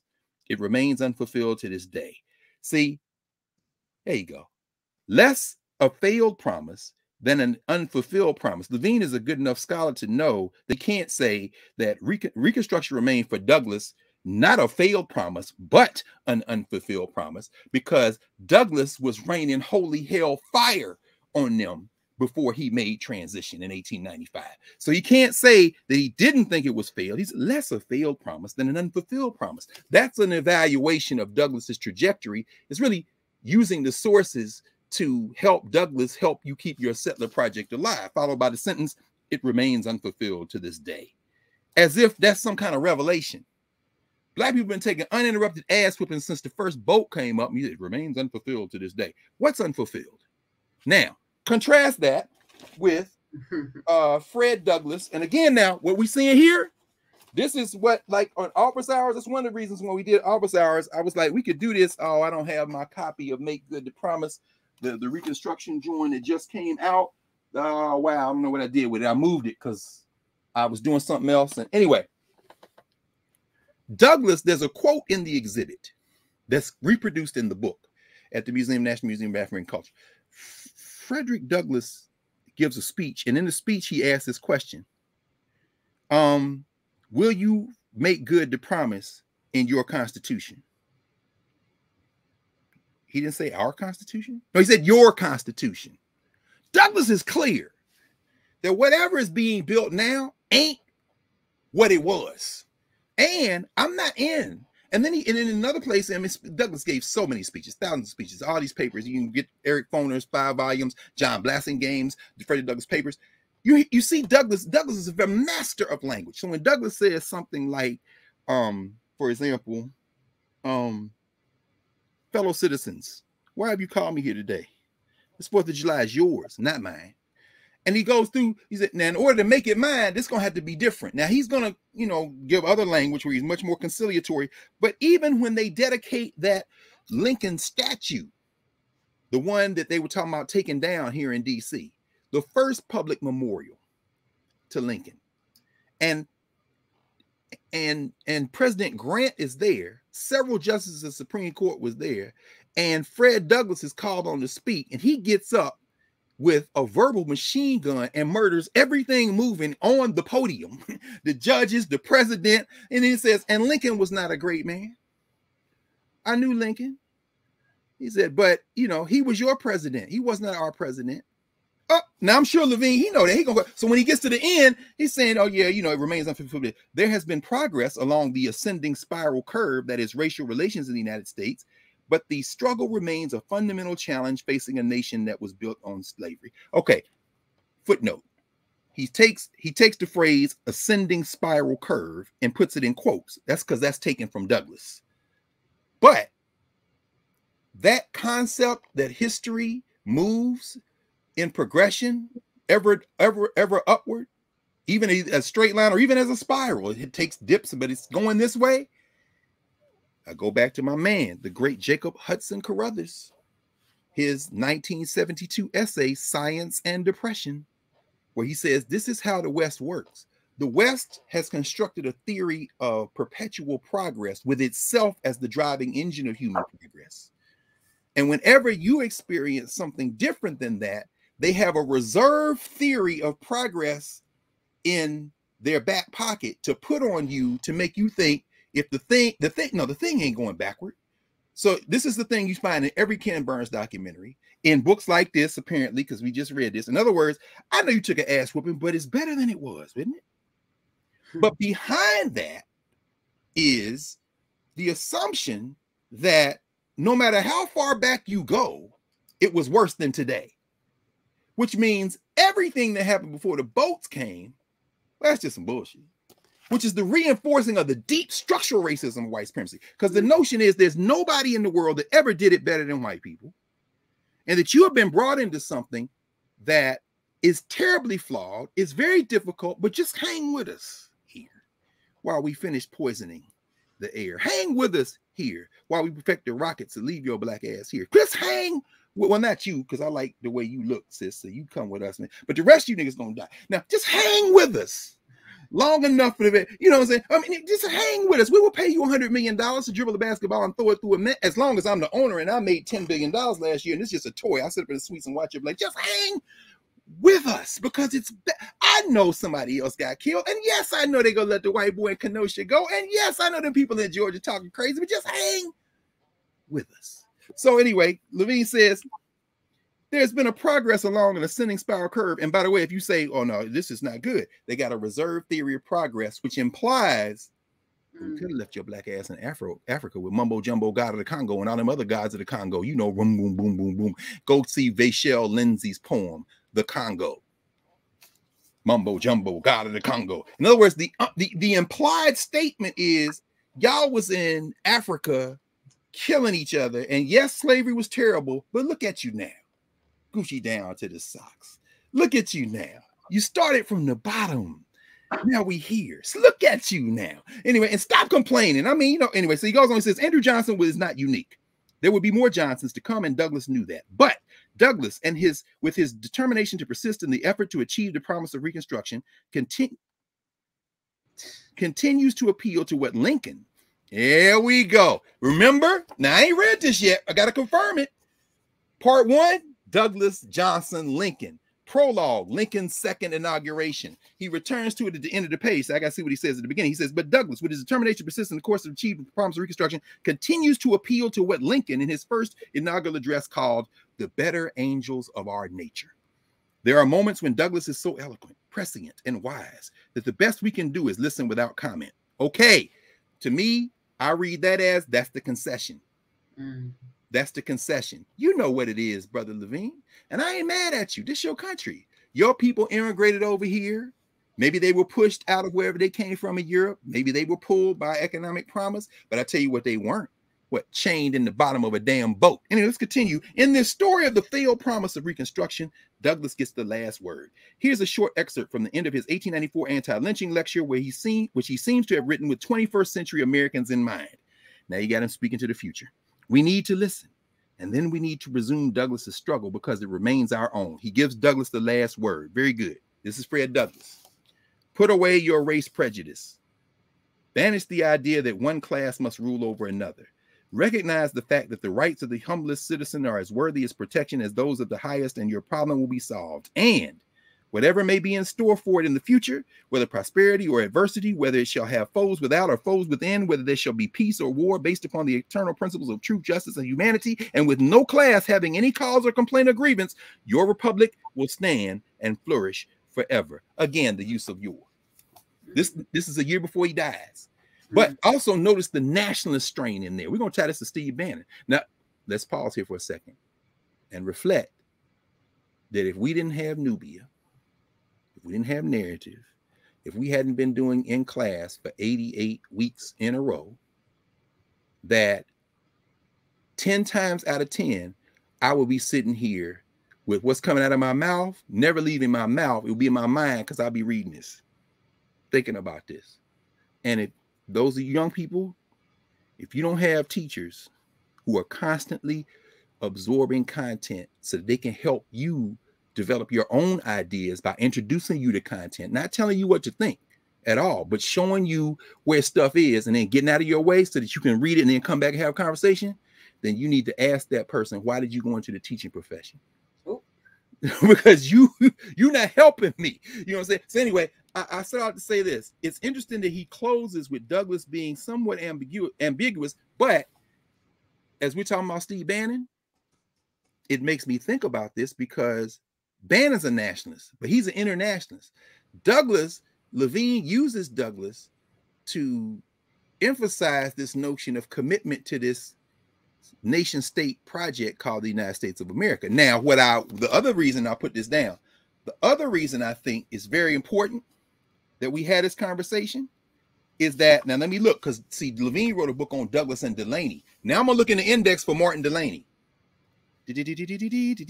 Martin R. Delaney is written about, page 31, advocating Black immigration, Black nationalism of Delaney, page XX, Roman numeral 20, page 98, seeing Johnson as a symptom, page 227, thinking Johnson not that bad, page XVI, writing to Johnson about enfranchisement, 115, seeing Johnson not that bad. Let me just go to one, page 227, and I'll tell you why I'm gonna do it in about 45 seconds. 227. Let me see what he says here about Martin Delaney. It was 227, isn't it? Yeah, page 227. Okay, here we go. Levine writes, I mean not to defend Johnson, but rather to call attention to the differing perspectives of African Americans. Francis Harper, George T. Downing, Martin Delaney, Douglas, the writers for the Christian Recorder, and other African American newspapers, and the participants at Black conventions all considered Johnson in the larger context of the history of slavery and racism in the United States. In their view, Johnson was a symptom of endemic national problems that would not quickly go away. Let me pause here. This book is about Douglas and Johnson, not Delaney and Johnson. But if you're not careful, this question of emphasis, my question would be, what was everybody else saying? And typically for this period from the 1850s, 60s, 70s, 80s, until Delaney makes transition in the 80s, if I'm looking for the way we're thinking about governance of African people, I am rarely, if ever, going to consult Frederick Douglass first. I'm going to Martin Delaney if I got to pick between the two. Because Delaney was clear. In fact, Douglas is the dicta that is attributed to Frederick Douglass. The saying goes, Douglas said, every morning I get up and thank God he made me a man. And every morning Martin Delaney gets up and thanks God he made him a black man. That's the difference between me and Martin Delaney. So I'm saying, I got you, Fred. You the man. Love it. You beat, Cubby's ass. You got out. Your wife, Anna, financed the whole thing. She was free. I love it. It's beautiful. You're an incredible scholar, thinker, writer. And if I'm asking about my people first, I'm going to go to your man's. The brother who you work with on the North Star had the Pittsburgh Mystery. Yeah, that cat that went to Africa and talked to the Alaki of Abeokuta, then came back and was like, I'll be a major. And the dude you got mad at because Lincoln made him a major and didn't give you the commission. Why? Because Levine speculates in another book that perhaps he gave Delaney the commission because he knew that Delaney would kill Lincoln himself to get free. So he's like, Fred, you kill people too, man, but you're a little too polite. Delaney, I have no doubt. Delaney would stick a knife in my throat, and I'm trying to win the war. I mean, no shade, but I need Martin Delaney on it because Delaney come to Lincoln and said, look, man, I'm gonna tell you to win the war. Give me some of them guns and some uniforms. I'm gonna raise some of these brothers and we're gonna end this shit. You know what? Major Delaney. Douglas was mad. Douglas said, I'm not getting the commission. Come on, man, we're trying to win the war. I mean, speeches are good, but this cat, now Douglas, two of his sons were in the Grand Army of the Republic. So this is not shade on Douglas, but I'm saying, I'm gonna go now. Levine did not write a book, Delaney and Johnson. He writes a book, Douglas and Johnson. And in the index, he's only referring to Delaney a few times in the book, including two at the very beginning, which means they're in the prologue, which means he's going to frame Delaney. And he didn't quote Delaney on page 227, which was the last substantive reference in the book. He didn't even quote him. He just added him as a string with other people, which leads me then to say, okay, Marianne Shadd, what did they think of? Now, again, this is all what they would call, I guess, if you're in a reading sense, this is all speculative. Mm-hmm. I'm developing a hypothesis based on looking at a few points. Now I'm going to read through the thing and then I'll report back. Right. So anyway, how's that tie to Steve Bannon? Well, if you are a nationalist, Jamie Harrison's a nationalist. I'm not talking about white, black nationalists, I'm talking about American nationalists. These are the people who think that the artificial lines drawn on the maps in the world mean something, either to the environment, which is clear it doesn't, or to the people living within those lines, and that the concept of nation state absolutely relies on making the fiction of the nation stand up. It's easier when you have some cultural homogeneity. So when you look at the amount of money that is spent in the Scandinavian countries, in the more culturally homogenous countries toward, for example, early childhood education, and then you come to the United States and they spend less than $500 per child, you ask yourself, why is that the case? Because this ain't no nation. This is not, it's not culturally homogenous. Nation means you got common language, common memories, common. This is a car crash of settler colonialism. And they're constantly trying to reinforce. I mean, let's pause for a second and go back to The Harder They Fall just for a second and put it in the context of the way James Baldwin writes about Westerns and the way that Raoul Peck takes those Baldwin quotes out and puts them in his film in the companion book, I Am Not Your Negro. When Baldwin says, it's crazy when you go to the movies and then you get a little older and you realize that you went in there rooting for Gary Cooper against the Indians, and then you realize the Indians are us. And so, wait, yeah, I mean, because what is, in fact, there's a new book called, oh man, come on, son. Do I have it? Oh, yes. There's a new book. This is Kevin Brunel's book called Settler Memory: The Disavowal of Indigeneity and the Politics of Race in the United States. It's an interesting kind. Brunel is a professor at Babson College. He writes a whole book on how the erasure of indigenous people is the prerequisite for building this national identity, including, here's chapter 3, James Baldwin and the Cowboys and Indians. In fact, let's just let Baldwin speak for himself. He says, there used to be an old joke going around among Negroes. If you remember the Lone Ranger, shout out, by the way, to Bass Reeves, the man who, and Urias was writing Office Hours on Monday. It's really, you can't compare. They say, oh, Bass Reeves, and I said that too. You know, Bass Reeves is like the inspiration for the Lone Ranger. Yeah, but like Urias said Monday, you can't pour Bass Reeves. The Lone Ranger, he quickly overflows. The Lone Ranger. My man James Morgan has written about this, and there's another movie that came out a couple of years ago. In fact, the brother came to Howard and showed it about Bass Reeves, and of course Delroy Lindo. Was it Mike? I think Michael Harriet tweeted this out or something. He said, you know, can we all just establish that the way that you live in life, if you will all come to a good outcome if you just simply do whatever Delroy Lindo tells you to do. Anyway, yeah, it was Mike Harriet. Was it? I had to give Mike. Mike, that was like, yes, brother. Just do what Delroy Lindo did, and you will live to the end of the. So anyway, so Baldwin says there used to be an old joke going around among Negroes. If you remember the Lone Ranger, I think he had a sidekick called Tonto, an Indian. There's always a good Indian. He rode around it with the Lone Ranger, and according to my version of the story, the version I heard, Tonto and the Lone Ranger ran into this ambush of nothing but Indians. The Lone Ranger said, "What are we going to do, Tonto?" And Tonto said, "What do you mean we?" Well, I tell that joke in order to point out something else. It's a Negro joke. One of the other things we did in order to conquer the country, physically speaking, was to enslave the Africans. He goes on, and then he's writing about how the joke turns on the question of who constitutes the we.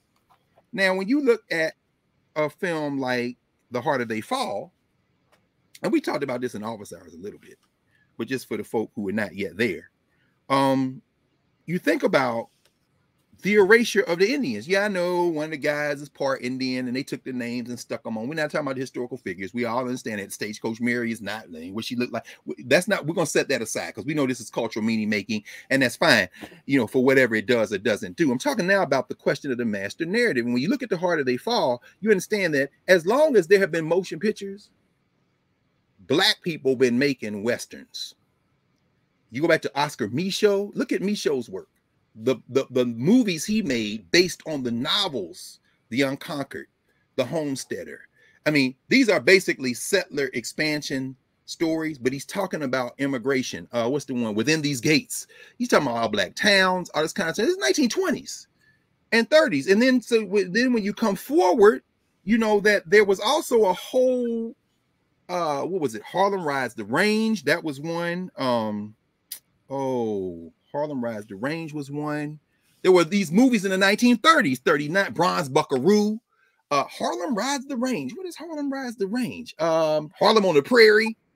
These are the 30s. So we constantly, now what is this? In fact, those movies starred, go look this brother up. There's a book on him. Scarecrow Press, I think, out of New Jersey. Was it Scarecrow or was it? McMillan. Anyway, I'll never be able to find it. I know I have it here. It's not in storage. It's some Herb Jeffries, the singing cowboy. Go look at him in the 1930s. Now, I'm not saying anything people don't already know, but I just want to make this point. Every Western Black people made reflects the time they made it. That's the cultural meaning making category. In other words, when you see a Black Western, so to speak, you're not just looking at the subject. You're looking at the moment the imagination of that subject appeared, which reflects a more broader market sensibility.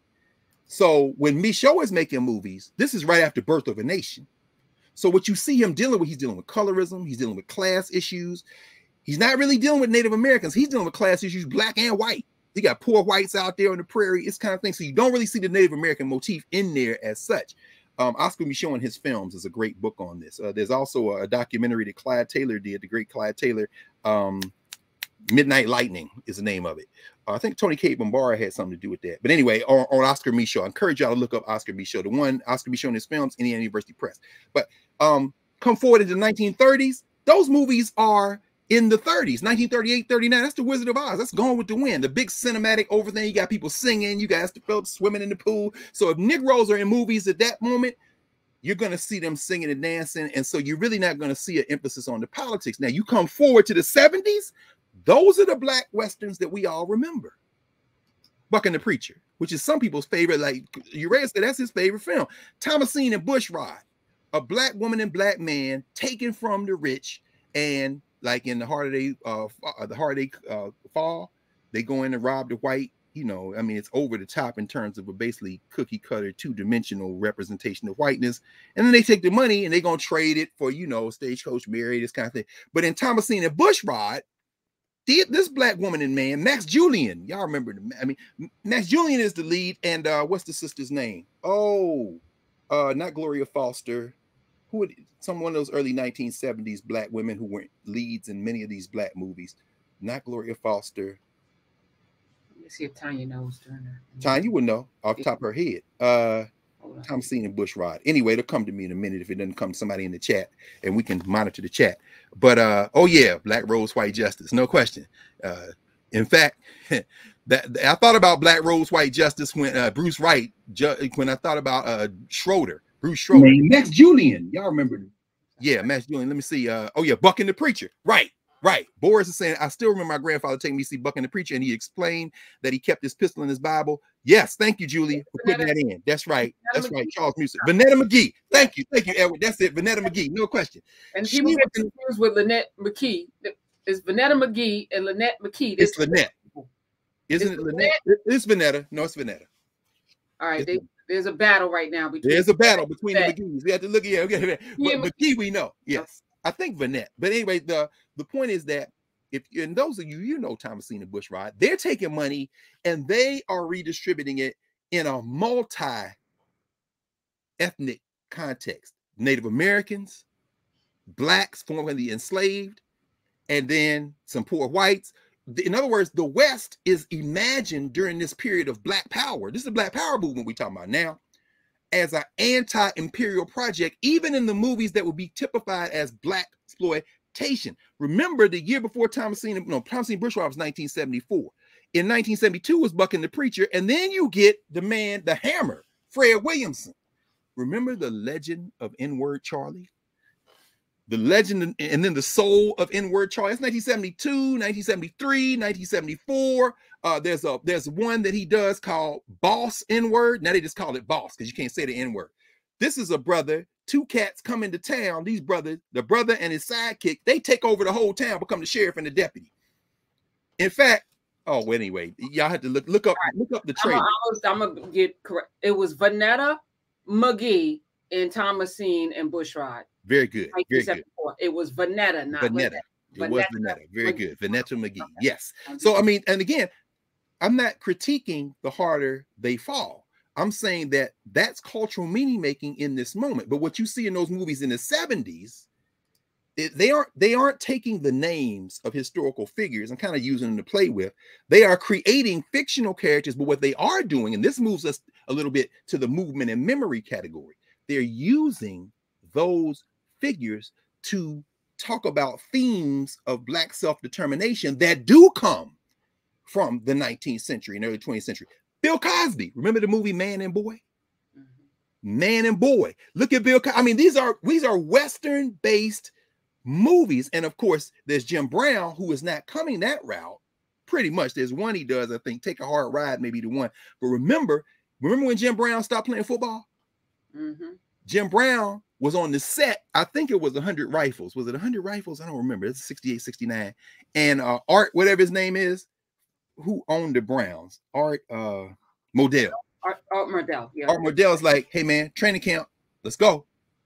Jim Brown was like, I'm on the set. I'll be there in a minute. I just need to finish filming. Art Modell's like, this is your job. Jim Brown was like, I quit. Now, Jim Brown is a lot of things, but I'm just saying, I think that was one of the Westerns he was making. My point is this. Of course, you can fast forward, you can talk about Posse, 1993, come forward. But when we look at this concept of the nation, what the point that is made in this book, in Brunel's book, Settler Memory, is that the erasure of the indigenous people is a prerequisite to creating the nation state that we're in now, even though the benefits of nation state don't accrue to everybody, including the surviving Native Americans, because they continue to survive. And for Black people, as Baldwin points out, and then Brunel takes that and riffs on it for an extended chapter, for Black people, the threat of erasure has often been characterized as, don't let what happened to the Indians happened to you, as if all the Indians were killed. And so it's almost implied. So when you look at something like The Harder They Fall, I'm looking at it not for the entertainment, not for the explosions. Oh, that's great. I mean, I have any critique. Hey, it's an entertaining 2 hours, well done, well acted, all this kind of thing. And I'm not suspending.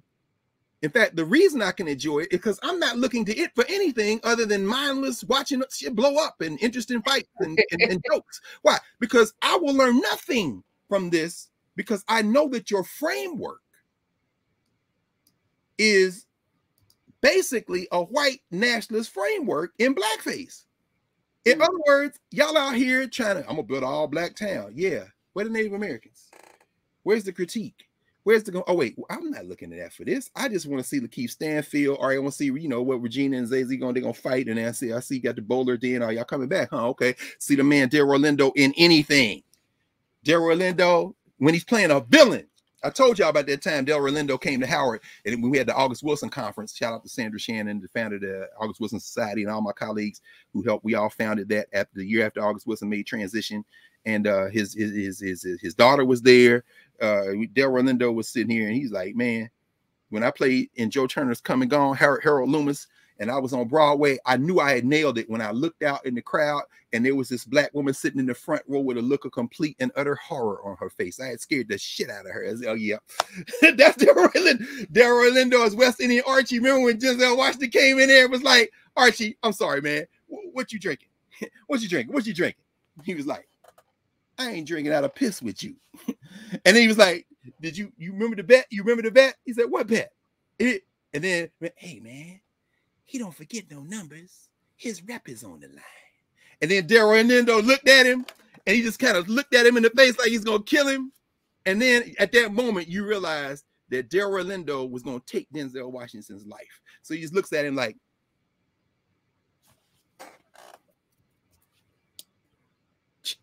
sticks the money under the glass, puts it there, and gets up and leaves.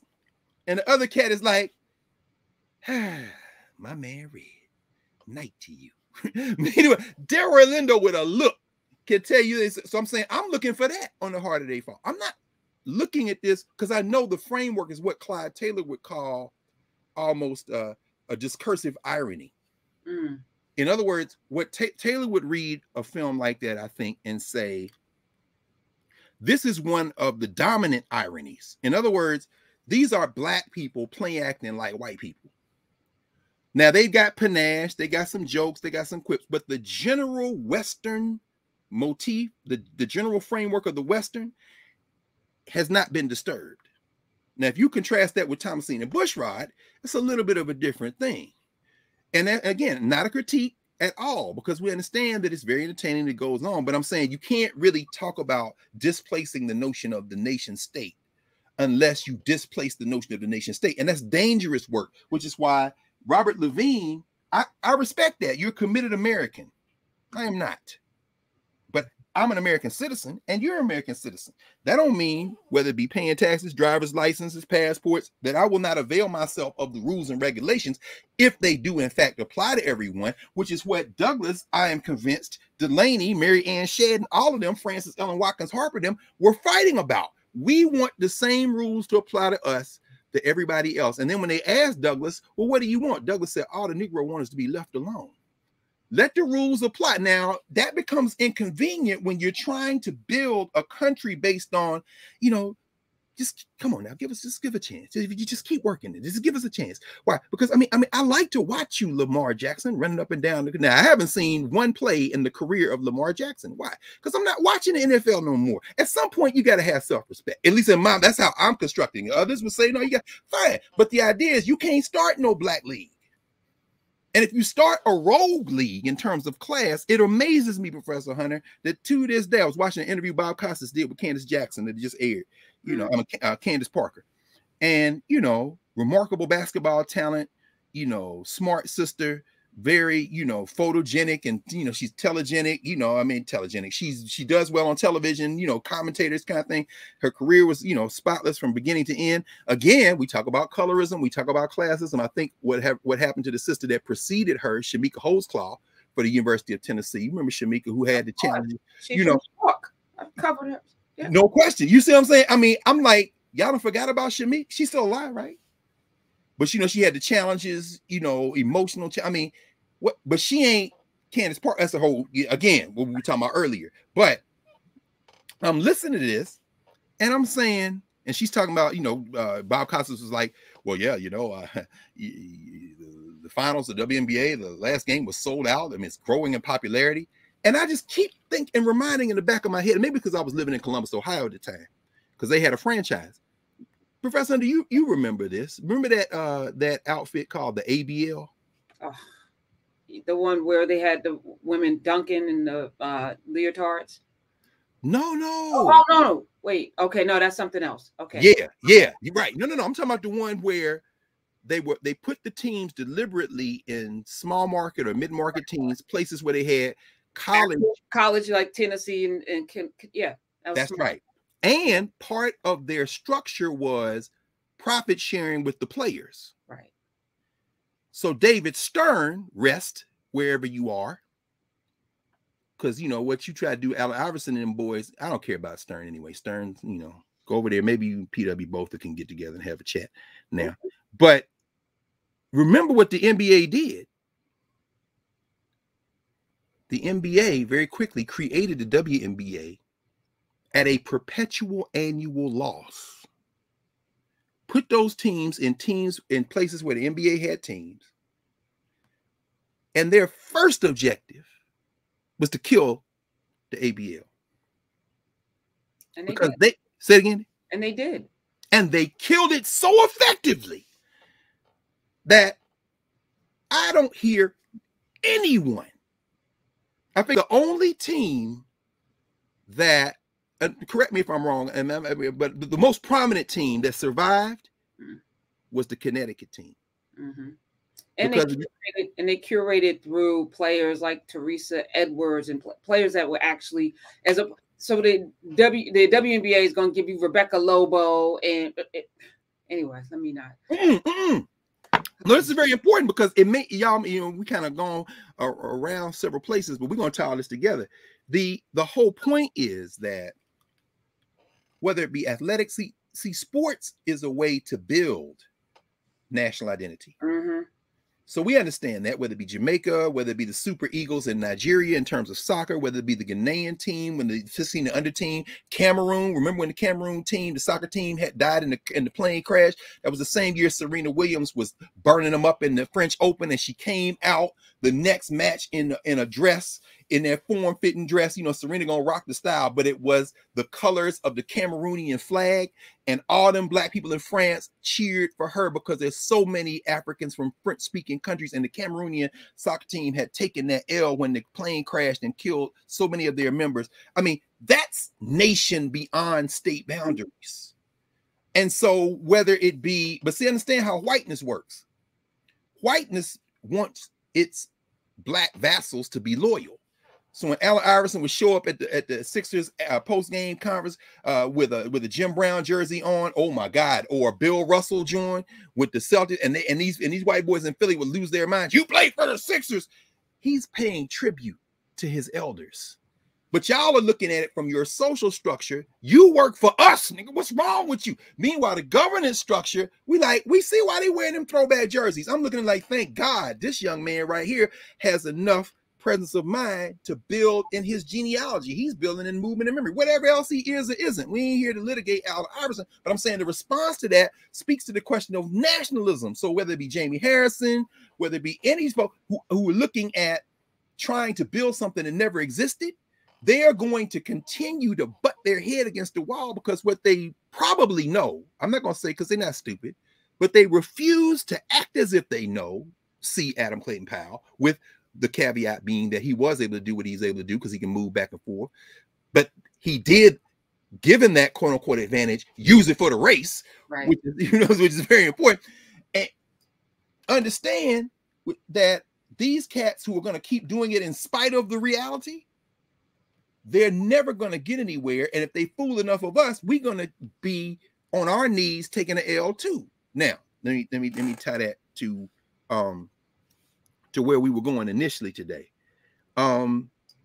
Thinking about Steve Bannon.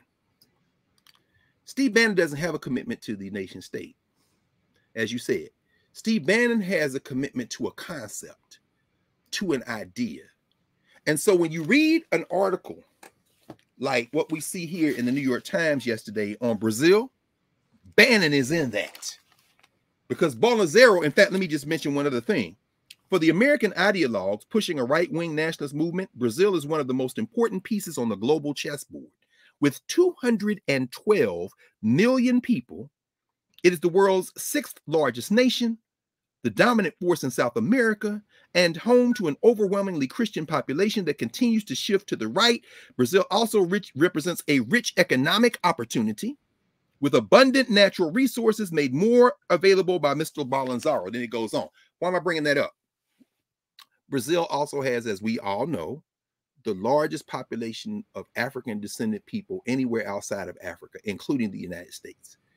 So when the New York Times, the paper of record for whiteness, writes a social structure article on the front page that was written by James Nicas, Nicas, saying that, oh, this population is moving to the right.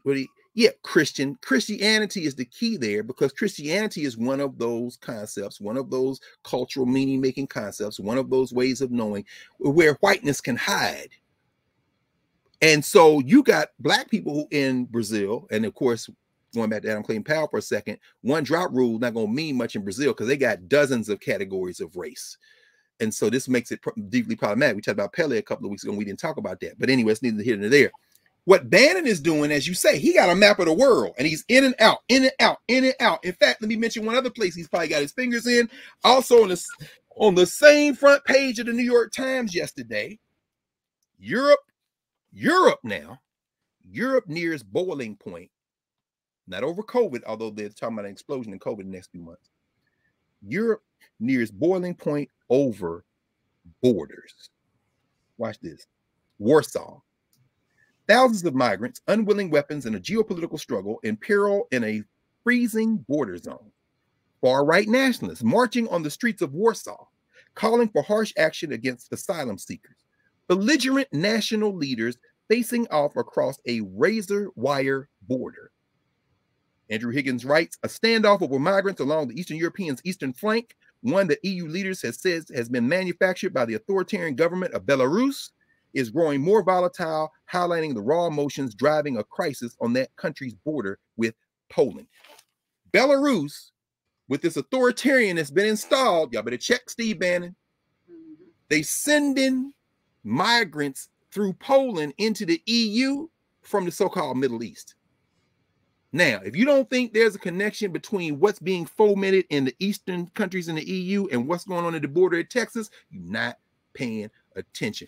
These white boys are not playing nation state politics.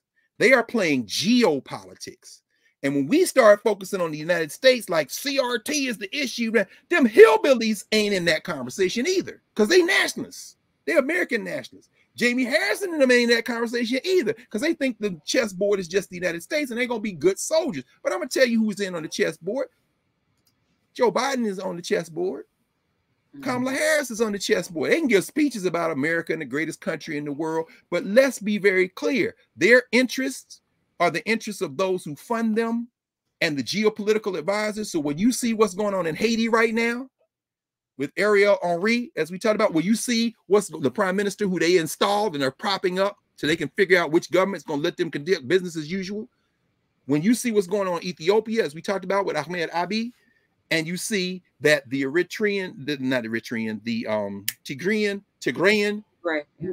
Tigray are making this move, and they're closer to Addis, and every day it gets closer and closer to destabilization. And you can pay attention to that and should, but what you should also pay very close attention to is how Europe reacts.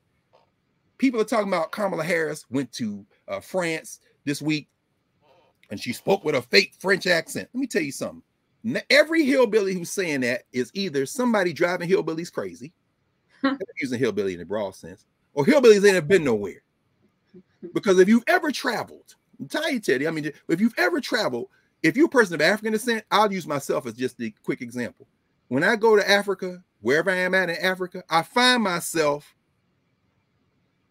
moving toward the affect of the people. And of course, with African people, it's often verbal without words. So we go here. Okay. Often the upward inflection is very much so. Oh, thank you. So you say we go, you're not faking an accent. It's really almost like empathy. It's almost like you're trying to tune your ear to the people. Now, I'm not saying what Kamala Harris was or wasn't doing, but these people saying she used a fake French accent. Well, you can't use your fake hillbilly accent. You ain't never been talking to somebody who speaks a different language and you both find yourselves trying to find some common ground of affect. Happens all the time. People slow down their speech. People are very deliberate. You go in the store, no. And you go into a Korean store and they speak in, okay, what is this? 245. Okay, 245. Wait, you just said that the way he said it. Why did you say that the way he said it? Because you think maybe they'll understand it quicker. In other words, this isn't mockery, although sometimes it is, I must say. I mean, people are human. But anyway, I won't get too far in there. Steve Bannon is an internationalist playing nationalisms, whether it be Belarus, whether it be Poland, whether it be Brazil, whether it be the United States. These are not separate things. They are putting together. Meanwhile, Black folk have to be very careful because we don't understand that our politics in the United States must be driven with an awareness of what's going on globally. We will continue to be fodder for the plans of other people who don't respect those boundaries. And those are the people at the top of the food chain. Those are the people who Joe Manchin is working for. It ain't just West Virginia. It ain't just the United States. This is international. And I want to bring this home very quickly because this is something I had intended on talking about when we started, but I think maybe this gives me another week. This question of how this stuff is driven. In fact, we should just pause here for a second because, in fact, maybe I won't even. I'm gonna bring it up because yesterday I was telling folk I left. When I left, I was going to check on these kids and meet up with some of the folks who are doing the rally in a couple of hours at Howard, and I had two books in my bag that I've been reading. One is Abdullah Kalamat's new book, The History of Black Studies. Very important. Abdullah Kalamat is a founding father in the modern phase of Black studies. It's an incredibly informative work. It is driven by his ideological posture, his kind of materialist framework, his paradigm of unity, as he calls it. I have a great deal of respect for this brother. I haven't seen him in a few years. In fact, the last time I saw him, we were together at Purdue. That was I'm looking here because I got an award there. Purdue 2018. We were there for a conference. And he and I, you know, were back and forth and sparring a little bit because he's a historical materialist, and I respect that. I respect historical materialism a great deal as a framework of analysis, and he's a committed race man in many ways. And you know, I'm a race man. The way Ida B. Wells was a race woman and called herself that, you know, not to the exclusion of anybody else. There's only one race, the human race. But in terms of the advancement of African people, very clear. Where we diverge, I think, is where we would put our emphasis and perspective on the long genealogy. That's why I wrote the article, What Black Studies Is Not. He's clearly in Black studies. He's a founding father of Black studies, but the way he approaches Black studies for me is not Africana studies in the way I would approach it in that respect. So I was reading that, but I was also reading this. This is a fascinating book. This young scholar, Maribel Mori, White Philanthropy, Carnegie Corporation is an American Dilemma in the Making of a White World Order. Now we're kind of backing up topics that I want to talk about. Maybe when we have office hours on Monday, I'll say a little bit about this because it's causing me to go back now and reread. This is volume 2 of An American Dilemma. This is the actual book she's writing about. Talk about internationalism. Here's the point I'm making. I'm gonna tie it to Bannon and we close for today because we'll pick this up next week. Gunnar Myrdal. I'm sorry. Let me go. Gunnar Myrdal was a Swedish social scientist. He wrote 2 volumes, over 1,000 pages, An American Dilemma: Negro Problems in Modern Democracy. He was called on by the Carnegie Foundation to come to America and do this survey. White man from Sweden, because there were no social scientists that could study the Black problem in the United States. So Carnegie had to go and get this white man from Sweden because there were really no social scientists. There's no scholars, certainly no Black scholars who, 1940. Yeah. Right. Of course there were. There was Du Bois. There was Ed Franklin Frazier. There was Ralph Bunche. In fact, my man Zach Williams wrote an excellent book on this. I'm looking back here because I usually keep it somewhere close. I don't see it. My man Zachary Williams. This one I'm not even going to look for. I'll just mention it. He wrote a book on the Howard University social scientists that were at Howard in the 20s, 30s, 40s, 50s. Cats like Doxy Wilkerson. Bad dude. You got to look up Doxy Wilkerson. Man, Ralph Bunche. Of course, Charles Hamilton Houston was still at the law school at the time. Charles Thompson, the editor of the Journal of Negro Education. Mers Tate. Woo, Mers Tate. Talk about international. This sister right here, Oxford trained. Not that that means much, but it meant something at that time because they ain't letting Black nobodies in Oxford. Mers Tate was no joke on international work. They're all at Howard. Why? Because Jim Crow. Now, other HBCUs had legends as well. Here's a dude that's going to show up in this. Then when we talk about this, the great Oliver Cromwell Cox, son of Trinidad and Tobago. This is his book, Caste, Class, and Race. If you read Isabel Wilkerson's book, and if you're in Texas, you better hurry up and read it because it's on the banned book list that hillbilly legislator down there, what's his name? Matt somebody or other. Matt Krause, Republican legislator from Fort Worth. He got a 800 and something list of books that he wants out of the libraries in Texas. And my thing is, Matt, you ain't got leave them books in the library. Why? Because like you, them hillbillies ain't reading. Anybody check that book? Ain't many books I got that ain't never been checked out. But anyway, the point that Maribel Mori is making is that these white boys at the Carnegie Institution, including Frederick Keppel, and they paid for a number of studies at this time. I pulled one to reread. This is Lord Haley's book, An African Survey Revised. He did the original book before this, and then he went throughout Africa and wrote up how these systems were developing.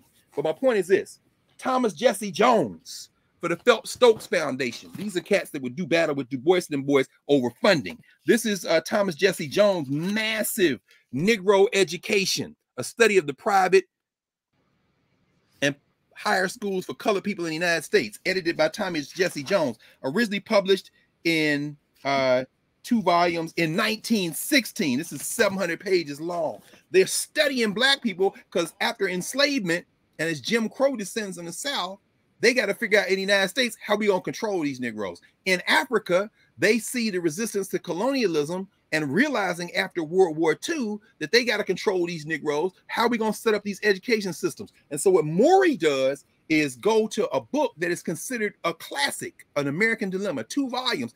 What does this boy do? What does Myrdal do? He comes to the United States. Carney gives him the money. He then convenes a number of scholars, including some of those Howard University scholars, one of which was Ralph Bunche. This is one of the volumes that Ralph Bunche wrote in a matter of less than a year. This is called The Political Status of the Negro at the Age of FDR. He got his students to go out and interview all these people. This is 700 pages. That's one of 4 essays. Let me see if I find the other one, because I pulled that for a very specific reason. And I said I was going to mention, oh man, not going to be able to put my hands on it until I do.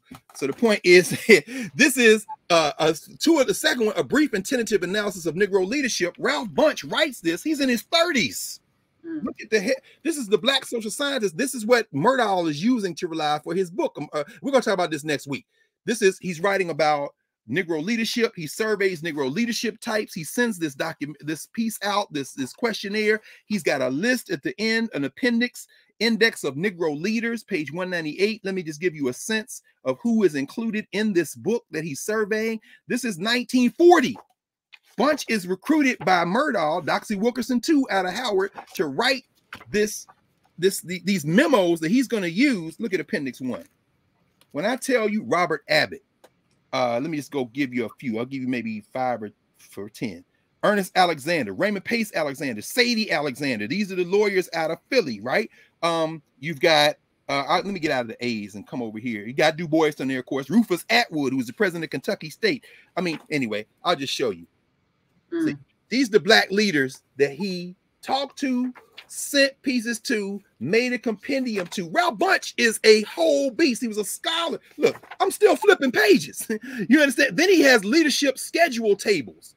He's got organization leaders: Walter White, Marcus Garvey, Charles Houston, William Pickens, A. Philip Randolph, Eugene Kinkle Jones. Newspapers: George Schuyler, Ralph Matthews, Carl Murphy, Robert Vann, Claude Barnett. Politics: Frederick Douglass, Arthur Mitchell, M.J. Scott, William Hasty, James Bolin. He keeps going. Church: Father Divine, Richard Allen. Education: Booker T. Washington, Mary Clyde Bethune, Woodson, Du Bois, Kelly Miller, Nannie Helen Burroughs, Robert Reed, goes on. He even has radicals: Ben Davis, Angelo Herndon, John Davis, James Ford. I'm just giving you a taste. The last one he has on here, insurrectionist. Who does he have? Nat Turner. The whole point. Ralph Bunche is right. Now, what does he do with this? What does he do with these memos? This is what Maury is writing about, and I'll end with this. This is from the back of the book. She says, since its publication in 1944, many Americans have described Gunnar Myrdal's An American, what I do with you? Y'all saw it. I ain't got to show it to you again. Gunnar Myrdal's An American Dilemma. Yeah, you better hide from me, Swede. Let's go. Since its publication in 1944, many Americans have described Gunnar Myrdal's An American Dilemma as the defining text on U.S. race relations. Here, Maribel Maury confirms with historical evidence what many critics of the book have suspected. Okay, hold on. Let me finish this. The reason I look that way is because in the governance structure, they knew it all along. Bunche knew it. Oliver Cox critiques him in this book right here, Race, Caste, and Class. Stokely Carmichael critiques him in Black Power with Charles Hamilton. The Black scholars, Du Bois gives him that work. They knew it all along, but Maury says here, Maribel Maury confirms with historical evidence, where they didn't have evidence, what many critics of the book have suspected. An American Dilemma was not commissioned, funded, or written with the goal of challenging white supremacy. Instead, Maury reveals that it was commissioned by Carnegie Corporation President Frederick Keppel and researched and written by Murdahl with the intent of solidifying white rule over Black people in the United States. Shocked. Anyway, the point. Now, one thing I'll say about this lady, I don't know her. I'm going to try to track her down because she is the founding executive director of the Miami Institute for the Social Sciences. She wrote, I was reading this yesterday when I was down at the Museum of African Art, which I always go to. And so I go down there and I was sitting in the room where they have a page from Ahmed Baba's treatise from 1592. This African scholar, his name was Ahmed Baba al-Timbuktu. He was in Timbuktu, one of the greatest scholars in the Western Sudan in the 16th century and 17th century, taken into exile. The page is from a treatise he wrote on the difference between good intentions, great intentions, and the correct thing to do morally. And I'm thinking, wow, this is quite an irony. I'm sitting here reading Kayla and reading Maury, but Maury writes this in the introduction to her book. She said, after researching this book and seeing the inordinate influence that foundations have on shaping the way that these insurgent movements, that black movements and things like that, and black people are characterized, and realizing the irony that I used money from this same group of formations, including Carnegie, to write this book, I walked away from the university system and I co-founded the Miami Institute for the Social Sciences in Florida. And I thought about it and I laughed to myself because I'm thinking, what you think we doing with narrative? Mm-hmm. She knows so much about how these, to this day now. So when people get grants, and I'm talking to some people now who just got some money, who are some what be considered hardcore, you know, for the race kind of thing, and listening to the strings the money comes with, when they give out these grants and give out these awards, sure, it's prestige, sure, it's social structure recognition, but it doesn't come without tethers. And finally, what Morey says is, here's the rest of the quote. It says, Morey also unpacks the text itself, that book, 2 volumes, arguing that Murdaugh ultimately complemented his funders' intentions for the project by keeping white Americans as his principal audience and guiding them toward a national policy program on Black Americans that would keep intact white domination. Because for Murdaugh and Carnegie Corporation alike, international order rested on white Anglo-Americans' continued ability to dominate effectively. Jamie Harrison. What you understand, brother, is that your fight is not in South Carolina alone. It's not in the United States alone. It ain't with the Democratic Party alone. Your fight is with a global system that has local branches. And what they brought their white boy Murdaugh over here to do is say, we fund these studies of blackness all over. We funded them in Africa. We funded these guys before you in collaboration with the Phelps Stokes Fund and stuff like that. Well, what about the blacks? Yes, we know Du Bois did his Encyclopedia Negro Project. We know that, but we ain't really talk. In fact, if you want to pay some of the Negroes, fine, because they can make very good eyes and ears in places you can't go. And when you absorb all that, here's the project we need. And they write this. Murdaugh writes this in American Dilemma. He says, the world is becoming even more non-white. The United States is assuming leadership in terms of the white ruled countries, but that's not going to be permanent.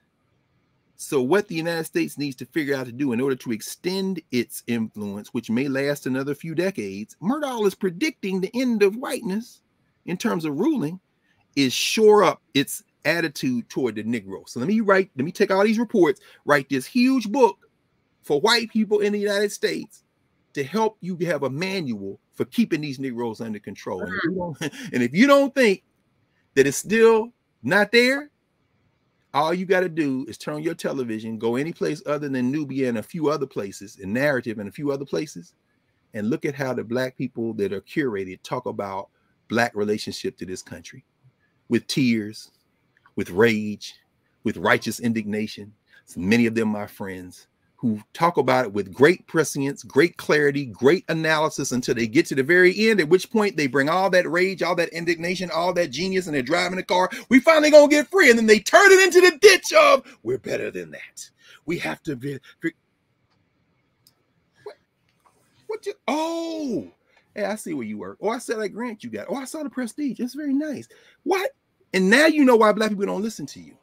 Now we nod politely when we see you. It's very nice, and we're all friends. You still get a plate, you know. Thanksgiving coming, you get turkey leg. We all talk crap, and then when we get a little taste, or some of y'all who smoke get a little smoke. You sit back and Charles, Eddie, come here, man. You know that's some bullshit. Yeah, I know, man, but I'll lose my job. I know, bro. I'm just playing with you, man. Turn on TV, man. What's the score? You know, we know you know, Jamie. We know you know, bro. It's okay. It's okay, but don't let the mummies keep slapping you on the back of the neck. Yeah, but it's not okay. It's not okay. Not okay. It's not okay. And I think they don't know. They don't know no. They might inherently know, but they don't know no. I don't think they know. You don't think so? No, I don't. I don't think. We're gonna end. I just scanned the chat right after you. The chat lives until you shut it down, so we're gonna keep the chat up. Hey, would love to hear Dr. Carr's thoughts on Sadie Taylor Alexander one day. I just got this book about a week and a half ago. Look at me. Sadie Tanner Alexander, Democracy, Race, and Justice, the speeches and writings. We got to talk about Sadie Tanner. So many people we don't know. I'm tired of us being curated too. We need to know all of the folk, the Martin Delaney's and all of the folks. Yes. There. And also here, Dunbar High School. Show me the joint you about to show. No, just this book has been banned. This is my buddy Jerry Kraft. Oh yes, and I love him. He's such an amazing human being. Why would they ban that book? Comic book, with children in it. It's a 7th grader, the new kid. I just want to get the book. I love it. They're banning it. They're so silly. Kendrick Lamar, maybe we could talk about that on Monday. Talk about Kendrick at the Vegas day in Vegas. And he brings like what looks like the fruit of Islam onto the stage, right? And they're doing a formation while he's singing, which visually looks powerful. I don't know how you feel about it, but we'll talk about it. Public Enemy used to do that all the time, right? Yes. And because we lack memory, we do things and we think it's original. And just a correction, it was the Dirty Dozen that Jim Brown. Oh, the Dirty Dozen. He retired on that one. The World War II film. That's right. Okay, yes, good. Thank you. That's what gave him a check out. And there was some other things, but that's why we're here. Whatever is not 100%. Y'all do your research. Because I'm going from memory. I didn't have no notes. Off the top of your head, if you know for sure, like drop it in the chat. Would you please? I'm gonna spend a few minutes with the chat after we sign off. So, Anna Julia Cooper for sure, Nietzsche. We're gonna do all of them. Oh, and we must talk, Professor Hunter, on Monday. You hipped me to this, and then I went and read it. This University of Austin business. We'll talk about it on Monday because there's a whole history of those conservative colleges. Remember, after the Scopes monkey trial, there's one in Tennessee that still exists named for William Jennings Bryan. So I mean, there are a number of those. Nixon went to one. Wheaton is one of those schools. Nixon went to a white nationalist college. Wheaton in Illinois was one of those schools. In other words, they've been doing this for literally over a century, trying to start schools, but they usually fail either because they can't get their money together, or the students erupt, or they realize that universities have to be administered. And so a lot of them, like what's the one I just mentioned, Bryan in Tennessee, they turn into Christian liberal arts colleges. Bob Jones is one. Oh, yeah, Bob Jones is one.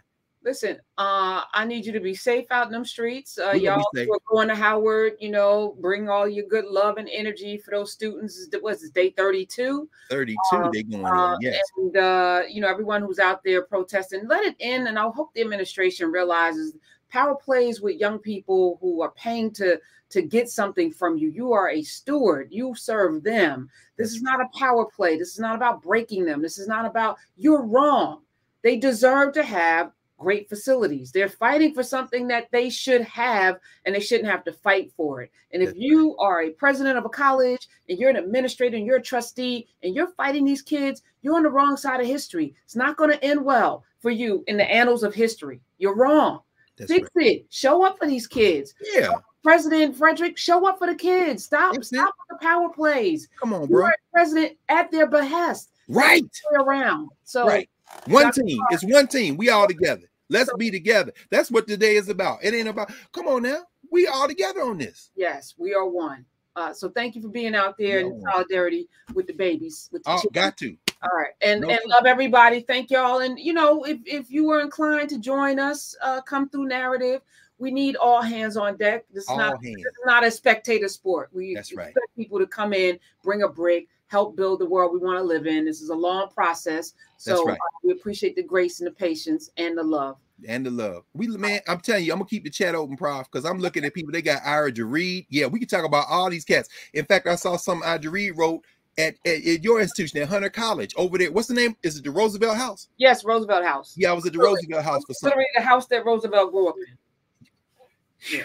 See, individuals don't beat institutions. Come on, y'all. We got to build this pyramid. Why? Because they got places, yo. We need places. We need places. Love you. Love you too. I'll see you on Monday. Yes, ma'am. See you.